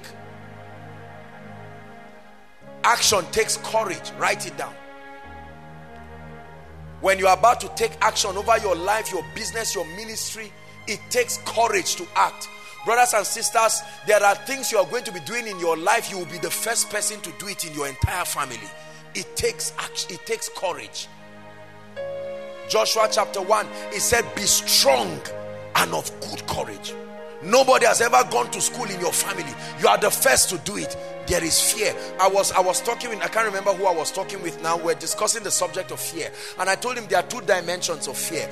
There is fear as a result of the presence of the spirit of fear. There is fear as a result of stepping into the unknown. You must distinguish them. Are we together now? There is the fear as the presence of a demon spirit. You cast that one out. God has not given us that spirit of fear. But every time you are doing something new or something extraordinary, that ability to push through something that is new will bring fear. It's not unusual. There are many of us here who have gone through certain sustained seasons of preparation, but action. Are we together? You are the first person in your house to get a job, and for many months you have not submitted an application because you are used to everything being done free for you. Are we together? You've not submitted any application, and the Lord is telling you, stand up and go to Benin and submit your application. Say, God, no. Who is going to pay my money? Where am I going to stay? You have to summon courage to get up and take bold steps in life. Are we together? Courage. Action requires persistence. There are certain times your first step will be the wrong one, but it doesn't mean you are wrong. The step may be wrong, but you are not wrong. Start the business, start the church, start the ministry. Action requires courage. Action requires persistence. There is an ugly ideology in the church that the moment people start things and fail, people rally around them. Are you sure it's God? And they destroy people's destinies. How many great businesses would have stood but for the advices from churches? How many great destinies? There are people who left certain precious jobs that God gave them simply because of an advice. If they are shouting at you like that, is it worth it? And then you leave it, and now you are suffering. Are we together? Number 3, action requires a system. Now, this is very important. You don't just act carelessly. You act based on a system. You build a system. You build a system around your action. For instance, when it's now time for you, God has called you and God has anointed you and told you it's time. You now sit down. There is a system. You can start a prayer group, a prayer fellowship. As God is bringing people, they are getting healed, they are getting blessed. God is lifting you. God is bringing people into your life. Most of the people God is bringing are not your members. Stop calling them your members and sons and daughters. They are your leaders in the making. Are we together? God never sends members. He sends leaders. They will come as drunkards. They will come as troublemakers. Your assignment is to prove your apostleship. Make them become what you have seen in the vision. They will not come ready-made. Action. You must build a system around it. We had a system like that when he and I was starting. We'll get people born again. There was a system. You got filled with the Holy Spirit, and then we were praying. And so when people got born again in 1 week, they were already on fire. A system around your business. You may now say, okay, let me now build a system. I separate business money from my personal finances. Maybe I open an account for business. I need to be serious now. Not that any money that comes is for the eating. You don't know which one is for your shop, which one is for you. So you eat everything and then you calculate and say somebody is stealing somewhere. No. So I remember 100,000 entered. Why is there 60,000? You ate it. It's your account. System. All the great empires in the world, all the great destinies that you see, the uncommon lives in ministry, in politics, in influence, in any area of life were built this way. This is the way people become great. They have an encounter with Jesus. That encounter brings them to a submission to his values. And the next thing, they plant themselves under a ministry or a platform or a spiritual family. Are you getting the progression now? This so that when you get people born again, you know what to do with them. When people have an encounter with Jesus, the next assignment is to create a structure or plant them under. The Bible says, they that be planted in the house of God, they shall flourish in the courts of our God. He said, in old age they shall be fat and flourishing. Hallelujah. Just like you are seated now you are hearing this, you are taking steps based on what I'm teaching.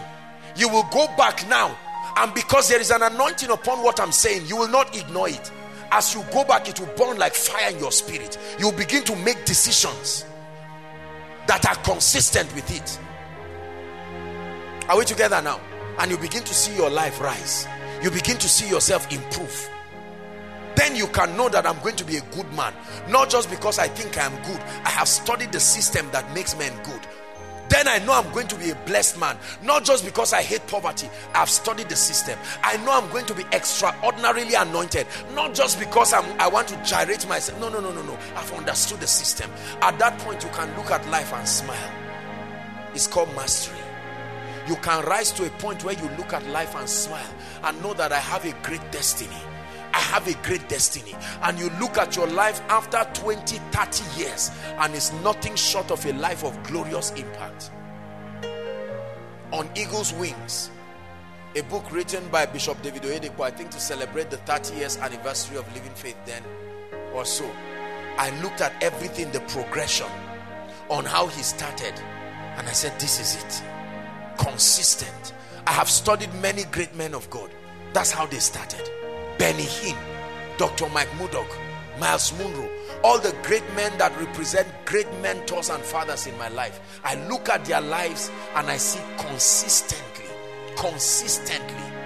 There were times in their lives they were, for many years, it's like things did not happen. Even living faith with the kind of speed that it is experiencing now, there was a time it was stagnated. So you find out, because at this point your ministry is not moving, so you go back. What did they do? Oh, they fasted, they prayed, they met together as leaders, they readjusted certain things. Fine. Papa E.A. Adeboye, there was a time Redeemed was doing well, but it was stunted, and God told him that Redeemed needed to get to all the nations, but as it were, Redeemed could not cross certain cultures. He could not go beyond the south, and he went to the Lord, and then the Lord gave him a formula. He gave him a secret. Let him know that when you are dealing with global leadership, you must have respect for people's culture and ideology. It's quite selfish to want people to completely bend to subscribe to your culture. Kingdom culture, yes, but your sociological culture and paradigm, it may not be possible with every place. And so he opened up and painfully created that flexibility. So you can see one Redeemed branch that looks like a contemporary church and all of that, and then you see another Redeemed branch, youthful, another Redeemed branch still, holding on to certain values. He just focused on the core values that represented the foundation of the ministry to preserve it, but then gave the flexibility. And now Redeemed is everywhere. Festival of Life in UK is as if, you see them everywhere there. France, everywhere, Redeemed, because of that secret. You can now look at that. Why is my church not growing? And God opens your eyes through that light, and you now see it. Oh, the reason why my church is not growing is because I hold on to my values, but probably I impose every value, both spiritual, cultural, sociological, on people, and that value is restraining people. That may be just the key. You need to adjust, and then all of a sudden you find out that your ministry becomes a habitable place for people. Action. God is challenging some of us to take action. You need to take action over your finances. You need to take action. There are different action steps you can take. You can begin to read books every day. You can listen to messages every day. You can get up and subscribe to direct mentorship as much as God grants you grace. You may need to settle down and tell yourself, I'm starting that business next month. I'm starting it. I have prepared. I have paid my price. I am starting it. I will start it. Or you can say, this month of November is dedicated to scattering my CVs around. I will anoint it. I will pray. I brought it for miracle service. They have prayed for it. Now God is waiting on me. I will scatter it all around. Hallelujah. Action. We are enjoying koinonia today because of the power of action. We are enjoying what God has done today because of the power of action. Listen, when will the generations tied to your grace reap the benefits of the action you are taking, or otherwise? Whether or not you move, time is moving. Whether or not you move, time is moving. It is important to move with it. Time is premium. The only way to redeem it is to use it well. You don't save time, you use it well. You redeem it by investing properly in it. Koinonia, I bring you a word today. There is a prophetic destiny for you in Christ. You have been escorting men. Some of you, after tonight, you've got to sit down. Brothers, look at me. After tonight, some of you, when you go back home, don't sleep. You need to carry a chair and sit down outside and just carry a clean sheet of paper and say, what am I doing with my life? This is not the way it's supposed to work. You have been joking around your destiny. You are getting old. Things are not working. There is nothing working in your life. Finances, you don't know anything about it. Fatherhood, you don't know anything about it. That sense of maturity, leadership, you've not built anything. Time is going. You have to give yourself a sense of urgency. A day will come, God will demand accountability for the grace and the life and the power and the strength that he has given you. He said, I must walk the works of him that sent me while it is day, for the night cometh. It's time for you to begin to study the Bible. It's time for you to begin to study the Bible. You want to become a great man of God. You don't know the Bible. You're going to crash land. You will be tired. Your members will be weary. They will leave your church and go somewhere else. Simply because you do not have the word. You are not instant in season. He tapped Elijah and said, eat, for the journey is far. I want to round up. Are you preparing? Are you preparing for your life? Sister, are you looking for a man, or are you preparing for marriage? Brother, do you want to marry by fire, by force, or are you preparing? Marriage means a wife. Marriage means children. Marriage means the troubles that can come from in-laws. Have you positioned your spirit to manage it? Marriage means leadership. I want to start a business. CEO of what? Have you studied it? I want to become a great man of God. I want to be president and founder, or GO. All that one is stories. Uneasy lies the head that wears the crown. Are we together? Listen, I made a decision years ago. Today now makes it, not today, but 2016 makes it 14 years. 14 years when I made a quality, intentional decision. Now, I'd been walking with God. I'd been doing certain things, but when I made up my mind to do what I'm teaching you now, 14 years ago. So when you see this today, it's a product of 14 years of consistency with the Holy Ghost. There were many other things that had happened before that time, but I made up my mind. I said, from today, I will not be irresponsible. From today. I started studying and making a decision over my finances and my journey 12 years ago. 2 years after I started my journey with purpose, I started my journey with finances. Listen, not every time is conducive for everything. You must redeem the time. You hear me saying this thing? Redeem the time. Please don't let anybody just come to your house and come and waste your time with gisting and gossiping that does not make sense. Early in the morning, you are supposed to be praying. 6 o'clock, they're in your house because you stay in the same compound. Bros, how you day? Then please, what is that shout? Please, I'm happy. Today is a glorious day. Take it easy. Bros, you don't cook, you don't do this, just speaking. Tell him, please, I plan to be a leader. Take it easy.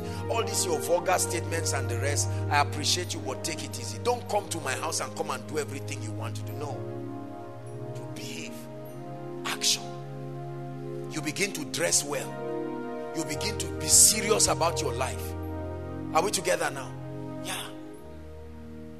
Actions that reflect your destiny. You stop excessively spending money anyhow. These are action steps that some of you need to take. Make up your mind that from today, no fake life. I'm not ashamed. If all I can take is Gary now, I'm not going to say others are taking rice. By God's grace, I will take Gary honorably. Any lady that cannot like me taking Gary now does not deserve to eat my rice with me. I will continue moving. No pressure. No pressure. God has given me 2 members. I will guard them jealously and teach them with all my heart and love them. No competition. Are we together now? I open an account. I'm saving. I am disciplined. Can't be a student and you are buying a phone of 10,000, 15,000. It's not wise. You are destroying your future. That 15,000 can buy you a book. 15 plus 1 secret to a happy home. I think something like that. Dr. Mrs. Enenche, 500 naira, 1,000. You change your life. Are we together? God blesses you with 10,000 naira. You go and buy materials and dress well. Dress well. You don't look irresponsible. Please, I'm challenging us. We are going to pray, but I need to be sincere with you. You look well. You dress smart. You start learning certain ethics. When you are going before the presence of a great man, you don't look foolish. You destroy yourself. Now you begin to learn that not every opportunity opens every time. There are some of you here, brothers, you don't have one good suit. One good suit. You can budget for it. One good suit, so that the day God opens a door, you have something nice. You keep wearing all these rags that people wear around looking like fools, and then you smile around it. No, you will never be great that way. Are we together? You come to a point in your life where you begin to act responsibly. When you see ladies, you respect them. You don't talk like a fool, speak everything, and no. You act like you are preparing to get married. There are some of you, I see you, you are still acting like children, although you are matured. You begin to act responsibly. You see someone's child falling down, you create a sense of responsibility. Oh, let me help this person. You are taking action that is opening doors for you. You see a man that is anointed, you don't just stand, let's see what he's saying. Pastor Alpha, what does he even have to say? No. The law of honor. See, there is a way you look at someone, you know he has grown up. You know he has grown up.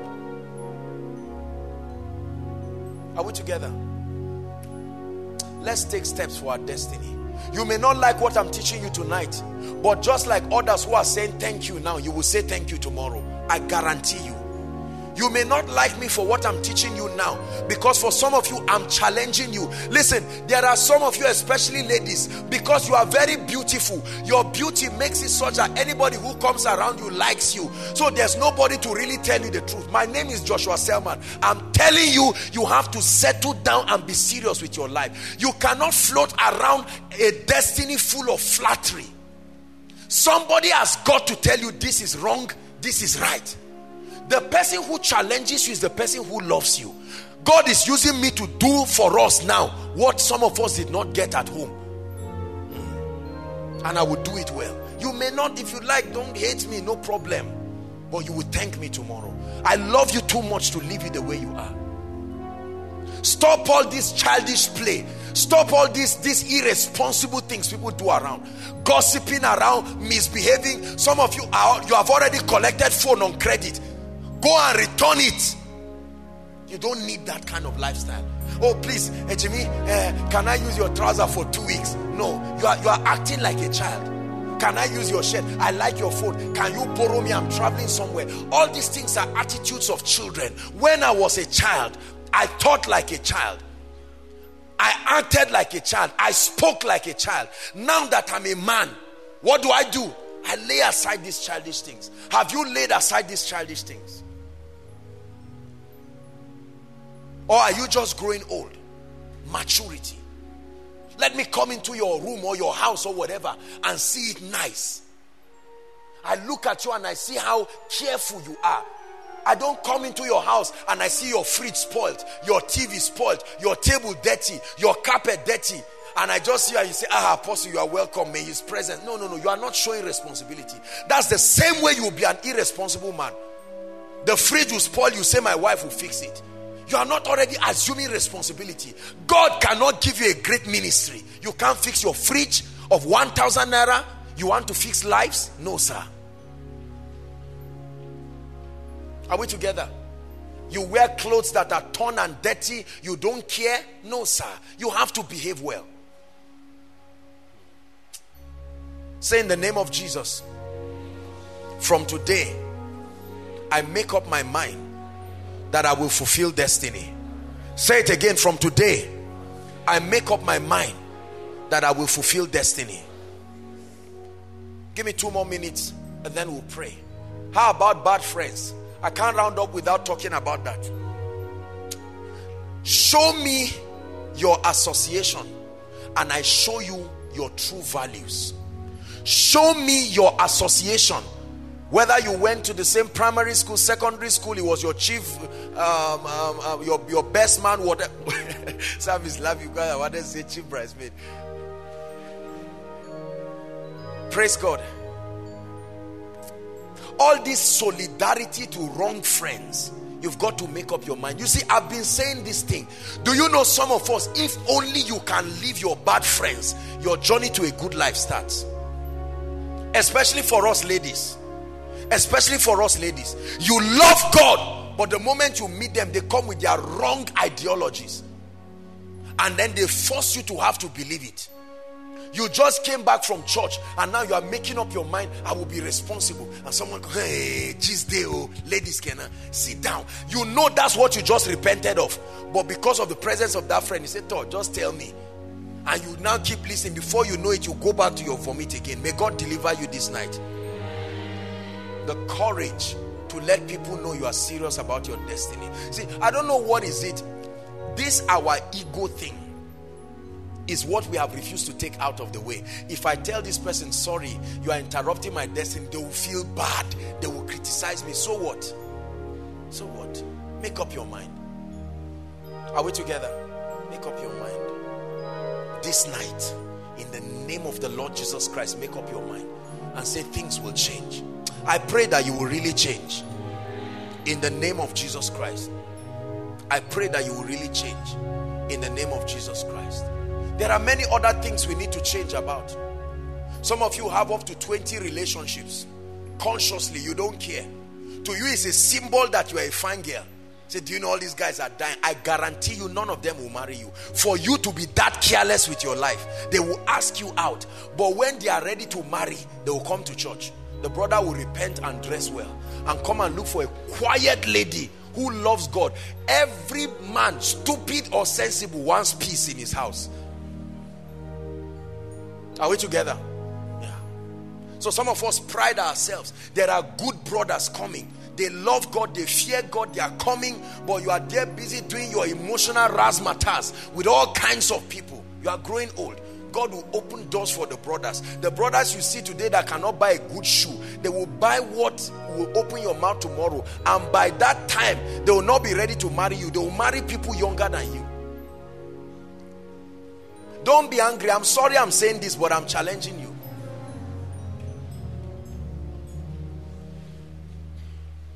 And brothers, don't think what I've said now is a license for you to be foolish.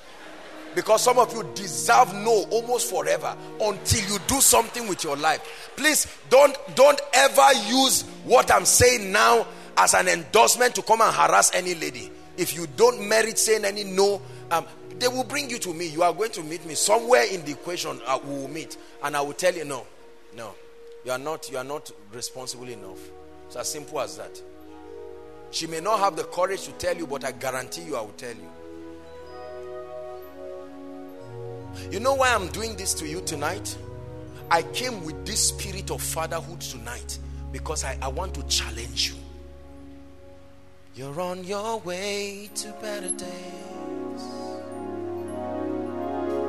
You're on your way to better days. Every marriage you see here, by God's grace, some of our people here who are gloriously married, there were steps they took. Some of the things you are seeing here, the lives that are successful in ministry, by God's grace you belong to a ministry that God has helped. These are the things that we do. They are not what we are saying. They are things that we do. He said, that which you have seen me do among many witnesses, do also. Do also. Be serious with your life. I can count the number of times you will come to my place and find me sleeping, snoring, any time of the day. I'm awake doing something. There are sermons to prepare. There are videos to watch. I am so passionate about eradicating my ignorance. So passionate. Please rise up on your feet. You're on your way to better days. 3 prayer points. Please, no moving around. We're going to pray. This is part of the meeting. I want you to pair yourselves into 2. And let's just take 5 minutes to really pray. If you are married, please, you can hold your wife or husband, whatever, and pray, because this is a serious prayer we are going to pray now.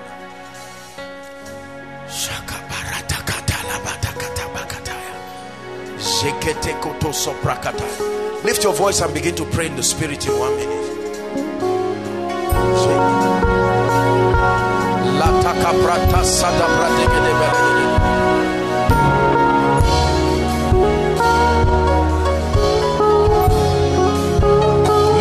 I come in the volume of the book, as it is written of me, to do thy will.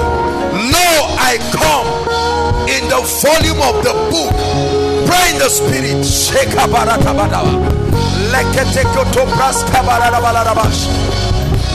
Empreteketeketelekata baradabalaba. Hallelujah. Hallelujah. Prayer point number 1. Lord, I vow, I make a covenant with my destiny, a covenant of seriousness and purposelessness. From today, I make up my mind to be serious and to be purposeful. Lift your voice and pray. Lift your voice and pray. Young and old, male and female, those following online, I enter a covenant with my destiny. I must fulfill destiny. From tonight, I decree and declare in the name of the Lord Jesus, no more joking, no more playing games with my life.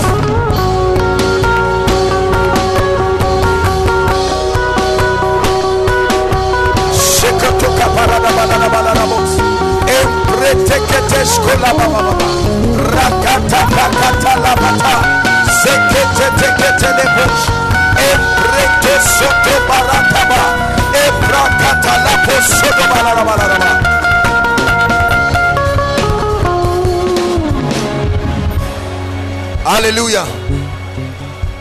Please make sure you pray. Those outside, make sure you pray. Something is happening. Prayer point number 2. You are going to pray and say, Lord, every knowledge I need, every light I need to prepare me for an extraordinary life, please reveal it to me. Lift your voice and pray. The information I need, access to light. Are you praying?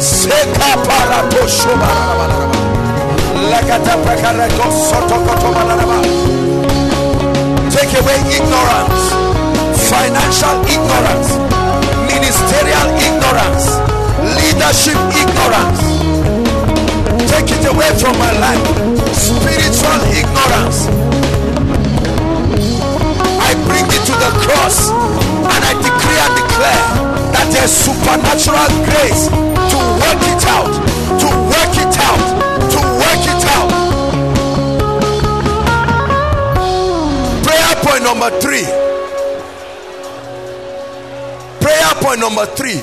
Oh God, the spirit of laziness and inertia, that spirit that refuses me from being diligent, I curse it right now in Jesus' name. Open your mouth and pray. I challenge laziness, spiritual laziness, mental laziness, physical laziness, wanting something for nothing. I curse that spirit. Grace to be diligent, grace to be valuable, grace to invest in myself.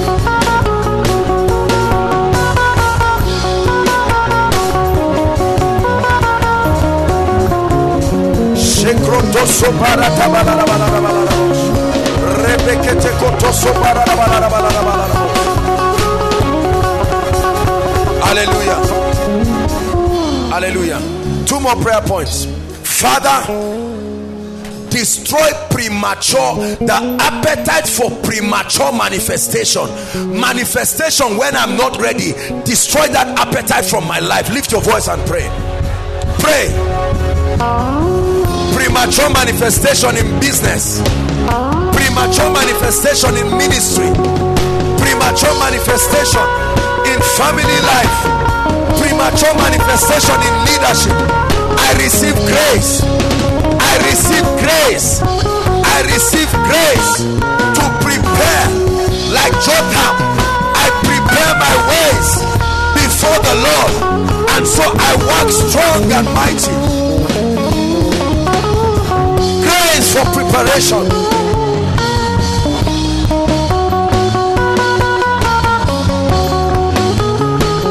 Hallelujah.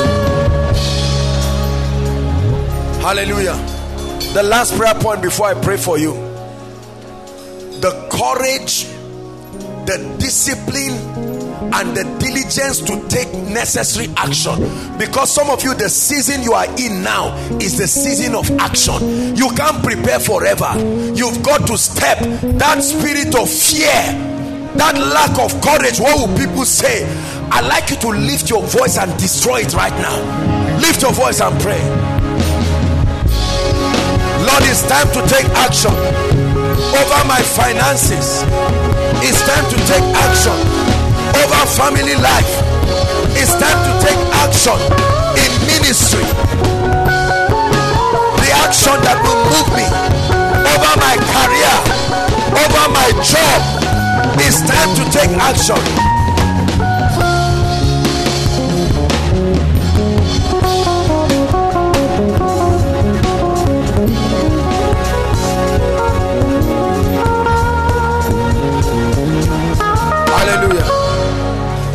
Hallelujah. Please lift your hands. Let me pray for you. I want to pray for you sincerely from my heart. I want you to believe it. God sees my heart, whom I serve, and God knows that my greatest desire, listen, my greatest desire, I have always frowned at the leadership paradigm that makes one person a superstar, shining while the rest are helplessly. Everybody can shine. It will not kill the honor of the leader. If you are a true leader, even in the greatness of the people you have raised, they will honor you and give you your place. There are many leaders who are not passionate. I made a vow with God when I started ministry. When Koinonia started, I've shared it with you. I will never pastor people who are not influential. I believe you can be anointed, you can be spirit-filled, you can be responsible, you can be financially free, you can be influential and useful in the kingdom. You do not have to choose one area. You can choose everything. You don't have to choose prayer and the word and neglect responsibility. You don't have to choose excellence and responsibility and neglect the ministry of the Spirit. All of them are supposed to be complementary. So all these teachings that you see, I bring them. Some of the teachings are hard, but they are designed to file our lives into action. The Bible says iron sharpeneth iron. Are we together now? So as you receive this word, don't sit down arguing it. Don't be offended by it if it strikes you. The idea is to receive it into your spirit as the word from God. And know that this is coming from a leader that is passionate about your success. If I see you today excelling and doing great things for the kingdom, it's my fulfillment. You give me money today, I'm blessed, but I mean, what do I do with that one? But if I see your life transformed, you're a great man of God doing mighty things for the kingdom, that's my source of joy. My paradigm is not outshining people and having people struggling around and then one superstar called Joshua Selman. My desire is to be the least even among everybody rising. It still will not destroy my worth. Lift your hands. In the name that is above all names, I pray for you. The grace that God supplied in my life, that granted me the discipline to prepare. I am still preparing, but the discipline to have started that journey regardless of the challenges, I pray for you. May that grace come upon your life. The spirit of indiscipline and carelessness, I declare that it leaves your life this night and forever. Some of you, the spirit of slumber and gluttony, food and sleep that is robbing your destiny, be free from it this night. Some of you, inferiority complex, the pressure to look successful, the pressure to belong is making you to do a lot of things. You've done too many foolish things. The change comes for you now.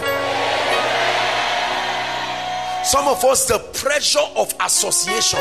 I want to become like my friends, my contemporaries. That pressure to fit in a group that is destroying you. I command that pressure to leave you right now. For some of you, the embarrassment to start again, After life has whipped you, your business may have failed, your ministry may have failed, your career may have failed, you applied for a job, you tried to ask a lady out, the courage, in the name of Jesus, I declare that grace for you again. In the name of Jesus Christ, I pray for you. May you begin to access deeper levels of revelation. May God lead you to the books. May God lead you to the messages. May God lead you to the conferences where your anointing and your wisdom is waiting for you. In the name of Jesus Christ. Whatever you do not know now that is responsible for your fears, responsible for your concerns, I pray that the light of God's word will swallow it right now. The grace to go back to your drawing board, the unashamedness to carry those books you used to write in that you have thrown away, those dreams you used to write in. Some of you had books. God used to speak to you every night, but just because of little results you threw them. May you go back and get those books again. The culture, listen, the healthy spiritual culture you observe that brought you this far, I release grace for you to continue it. Some of you, the prayer life that brought you this far, you have left it now. The word study life, the humility that brought you this far, you have left it. The sense of honor for authority that brought you this far, you have left it. Please, whatever you have left that you should not leave, I command, get back to it in the name of Jesus.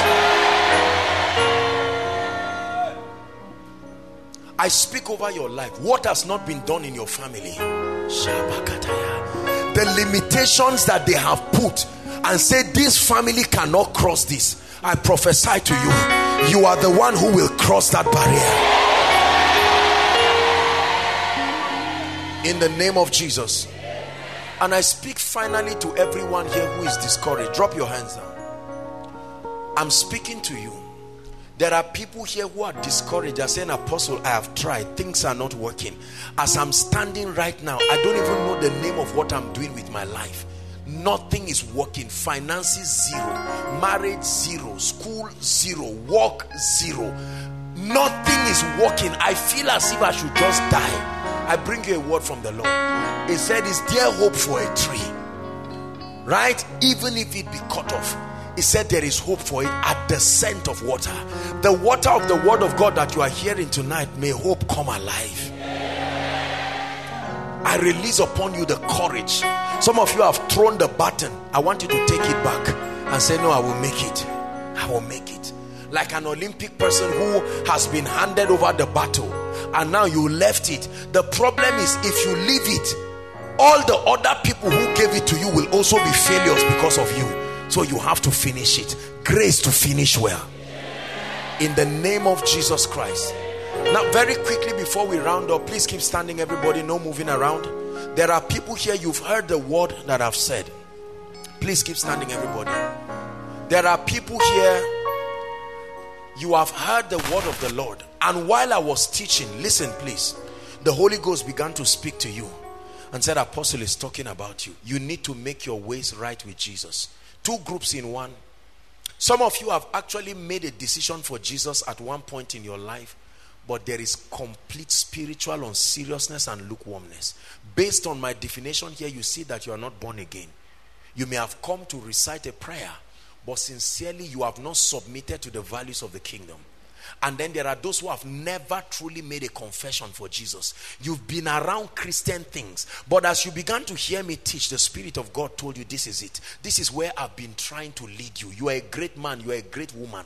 This is where I've been trying to lead you. I'm going to give you a few minutes. Our time is up, and wherever you are, there are many people outside, I believe many people inside, and thousands following us online. The beginning of your journey to destiny starts with an encounter with Jesus. I want you to please walk out here. Don't waste our time. No sitting and thinking about it. I want you to walk and come here and say, man of God, pray for me. I want to start all over again. God bless you. God bless you. Keep coming. God bless you. I know you heard the word. I know the Holy Ghost spoke to you. Rebels don't run away from him. Rebels don't come to him, sorry. They run away from him. Keep coming. No cajoling. No cajoling. Jesus is calling you. Those outside were waiting for you. Don't say we came with a family, they are seeing me. Tonight is nobody's business. Those online, you may not be able to walk and come here, but I guarantee you can open up your heart. You are about to make a decision for Jesus. He said, if you are ashamed of me before men, I will be ashamed of you before my Father. I still believe there are more people. I still believe there are more people outside. There are still more people who need to make up their minds and say, Jesus, I come to you genuinely. I'm tired of faking it. I mean business with you. Hallelujah. Thank you so much, brothers and sisters. Look at me. That I'm leading you to make this decision does not mean I'm better than you in any way. Some of you are crying. Don't be ashamed of your tears. It is a genuine decision that will begin your life. Are you hearing what I'm saying? Do not be ashamed. Listen, I'm serious with what I'm saying. There are still 2 people outside. The Holy Spirit is telling me they have to come out here. Come out. Come and join them now. Come and join them. There are still 2 people outside. The Holy Spirit is speaking to me. There are 2 people outside. The Holy Ghost, please don't waste our time. God is speaking to me. There are 2 people outside that you should come and join. I'm just giving you the word. Whether or not you come is up to you and God. But the Lord is telling me there are 2 people that he has spoken to them. Come and join them quickly. Quickly. Now, those of you in front, listen. God bless you for your courage. Hallelujah. Listen, God does not condemn. Men condemn.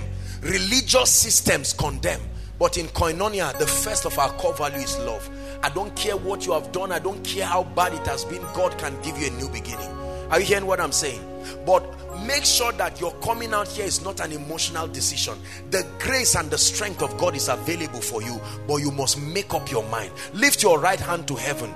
Jesus is here watching you. Take away Joshua Selman from your mind and see Jesus, the Lord of your life, giving you a new beginning right now. Say after me, seriously and sincerely. Say, Jesus, I have come to you, the only one who can help me. This night, I hand over my life to you. I've tried managing it by myself and it has not worked. Tonight, I hand over my life to you. Be my Savior, say it. Be my Lord. I receive eternal life into my spirit. And I declare that from today, I open up my heart for change. I open up my heart for transformation. I declare that I'm a child of God. I am born again. The things I used to do, I do them no more. The grace of God is at work in me. Keep your hands lifted. Father, these ones have come sincerely from their heart. Some of them are crying. They have come before you, the fountain of life. Some of them are giving their hearts to Jesus for the first time. Some of them have heard me speak and they are making a genuine decision. Lord, I stretch my hands towards them. I decree and declare that the power of sin, the power of the flesh, the power of darkness is broken over their life. They have exercised their will. May your spirit find expression in their lives. In the name of Jesus Christ. From today, grace for you to live a victorious life. In the name of Jesus Christ. In the name of Jesus Christ. Thank you so much for making this great decision. I want you to follow someone. There's a gentleman waving his hands. Please, all of you in concert, just follow him. They will have your details and will follow you up. And then please hold on. Tuesday this week now, please, by 4 o'clock, all of you should be around for our prayer meeting at Rema. 4 o'clock Tuesdays. When people get born again, the system here is that you should be part of the prayer department for at least 1 month. It will help your spiritual life. Praise the Lord. May the Lord bless you. Appreciate them, everyone. Thank you. Thank you. Trust in the Lord with all your heart and lean not on your own understanding. teach him, and he shall direct.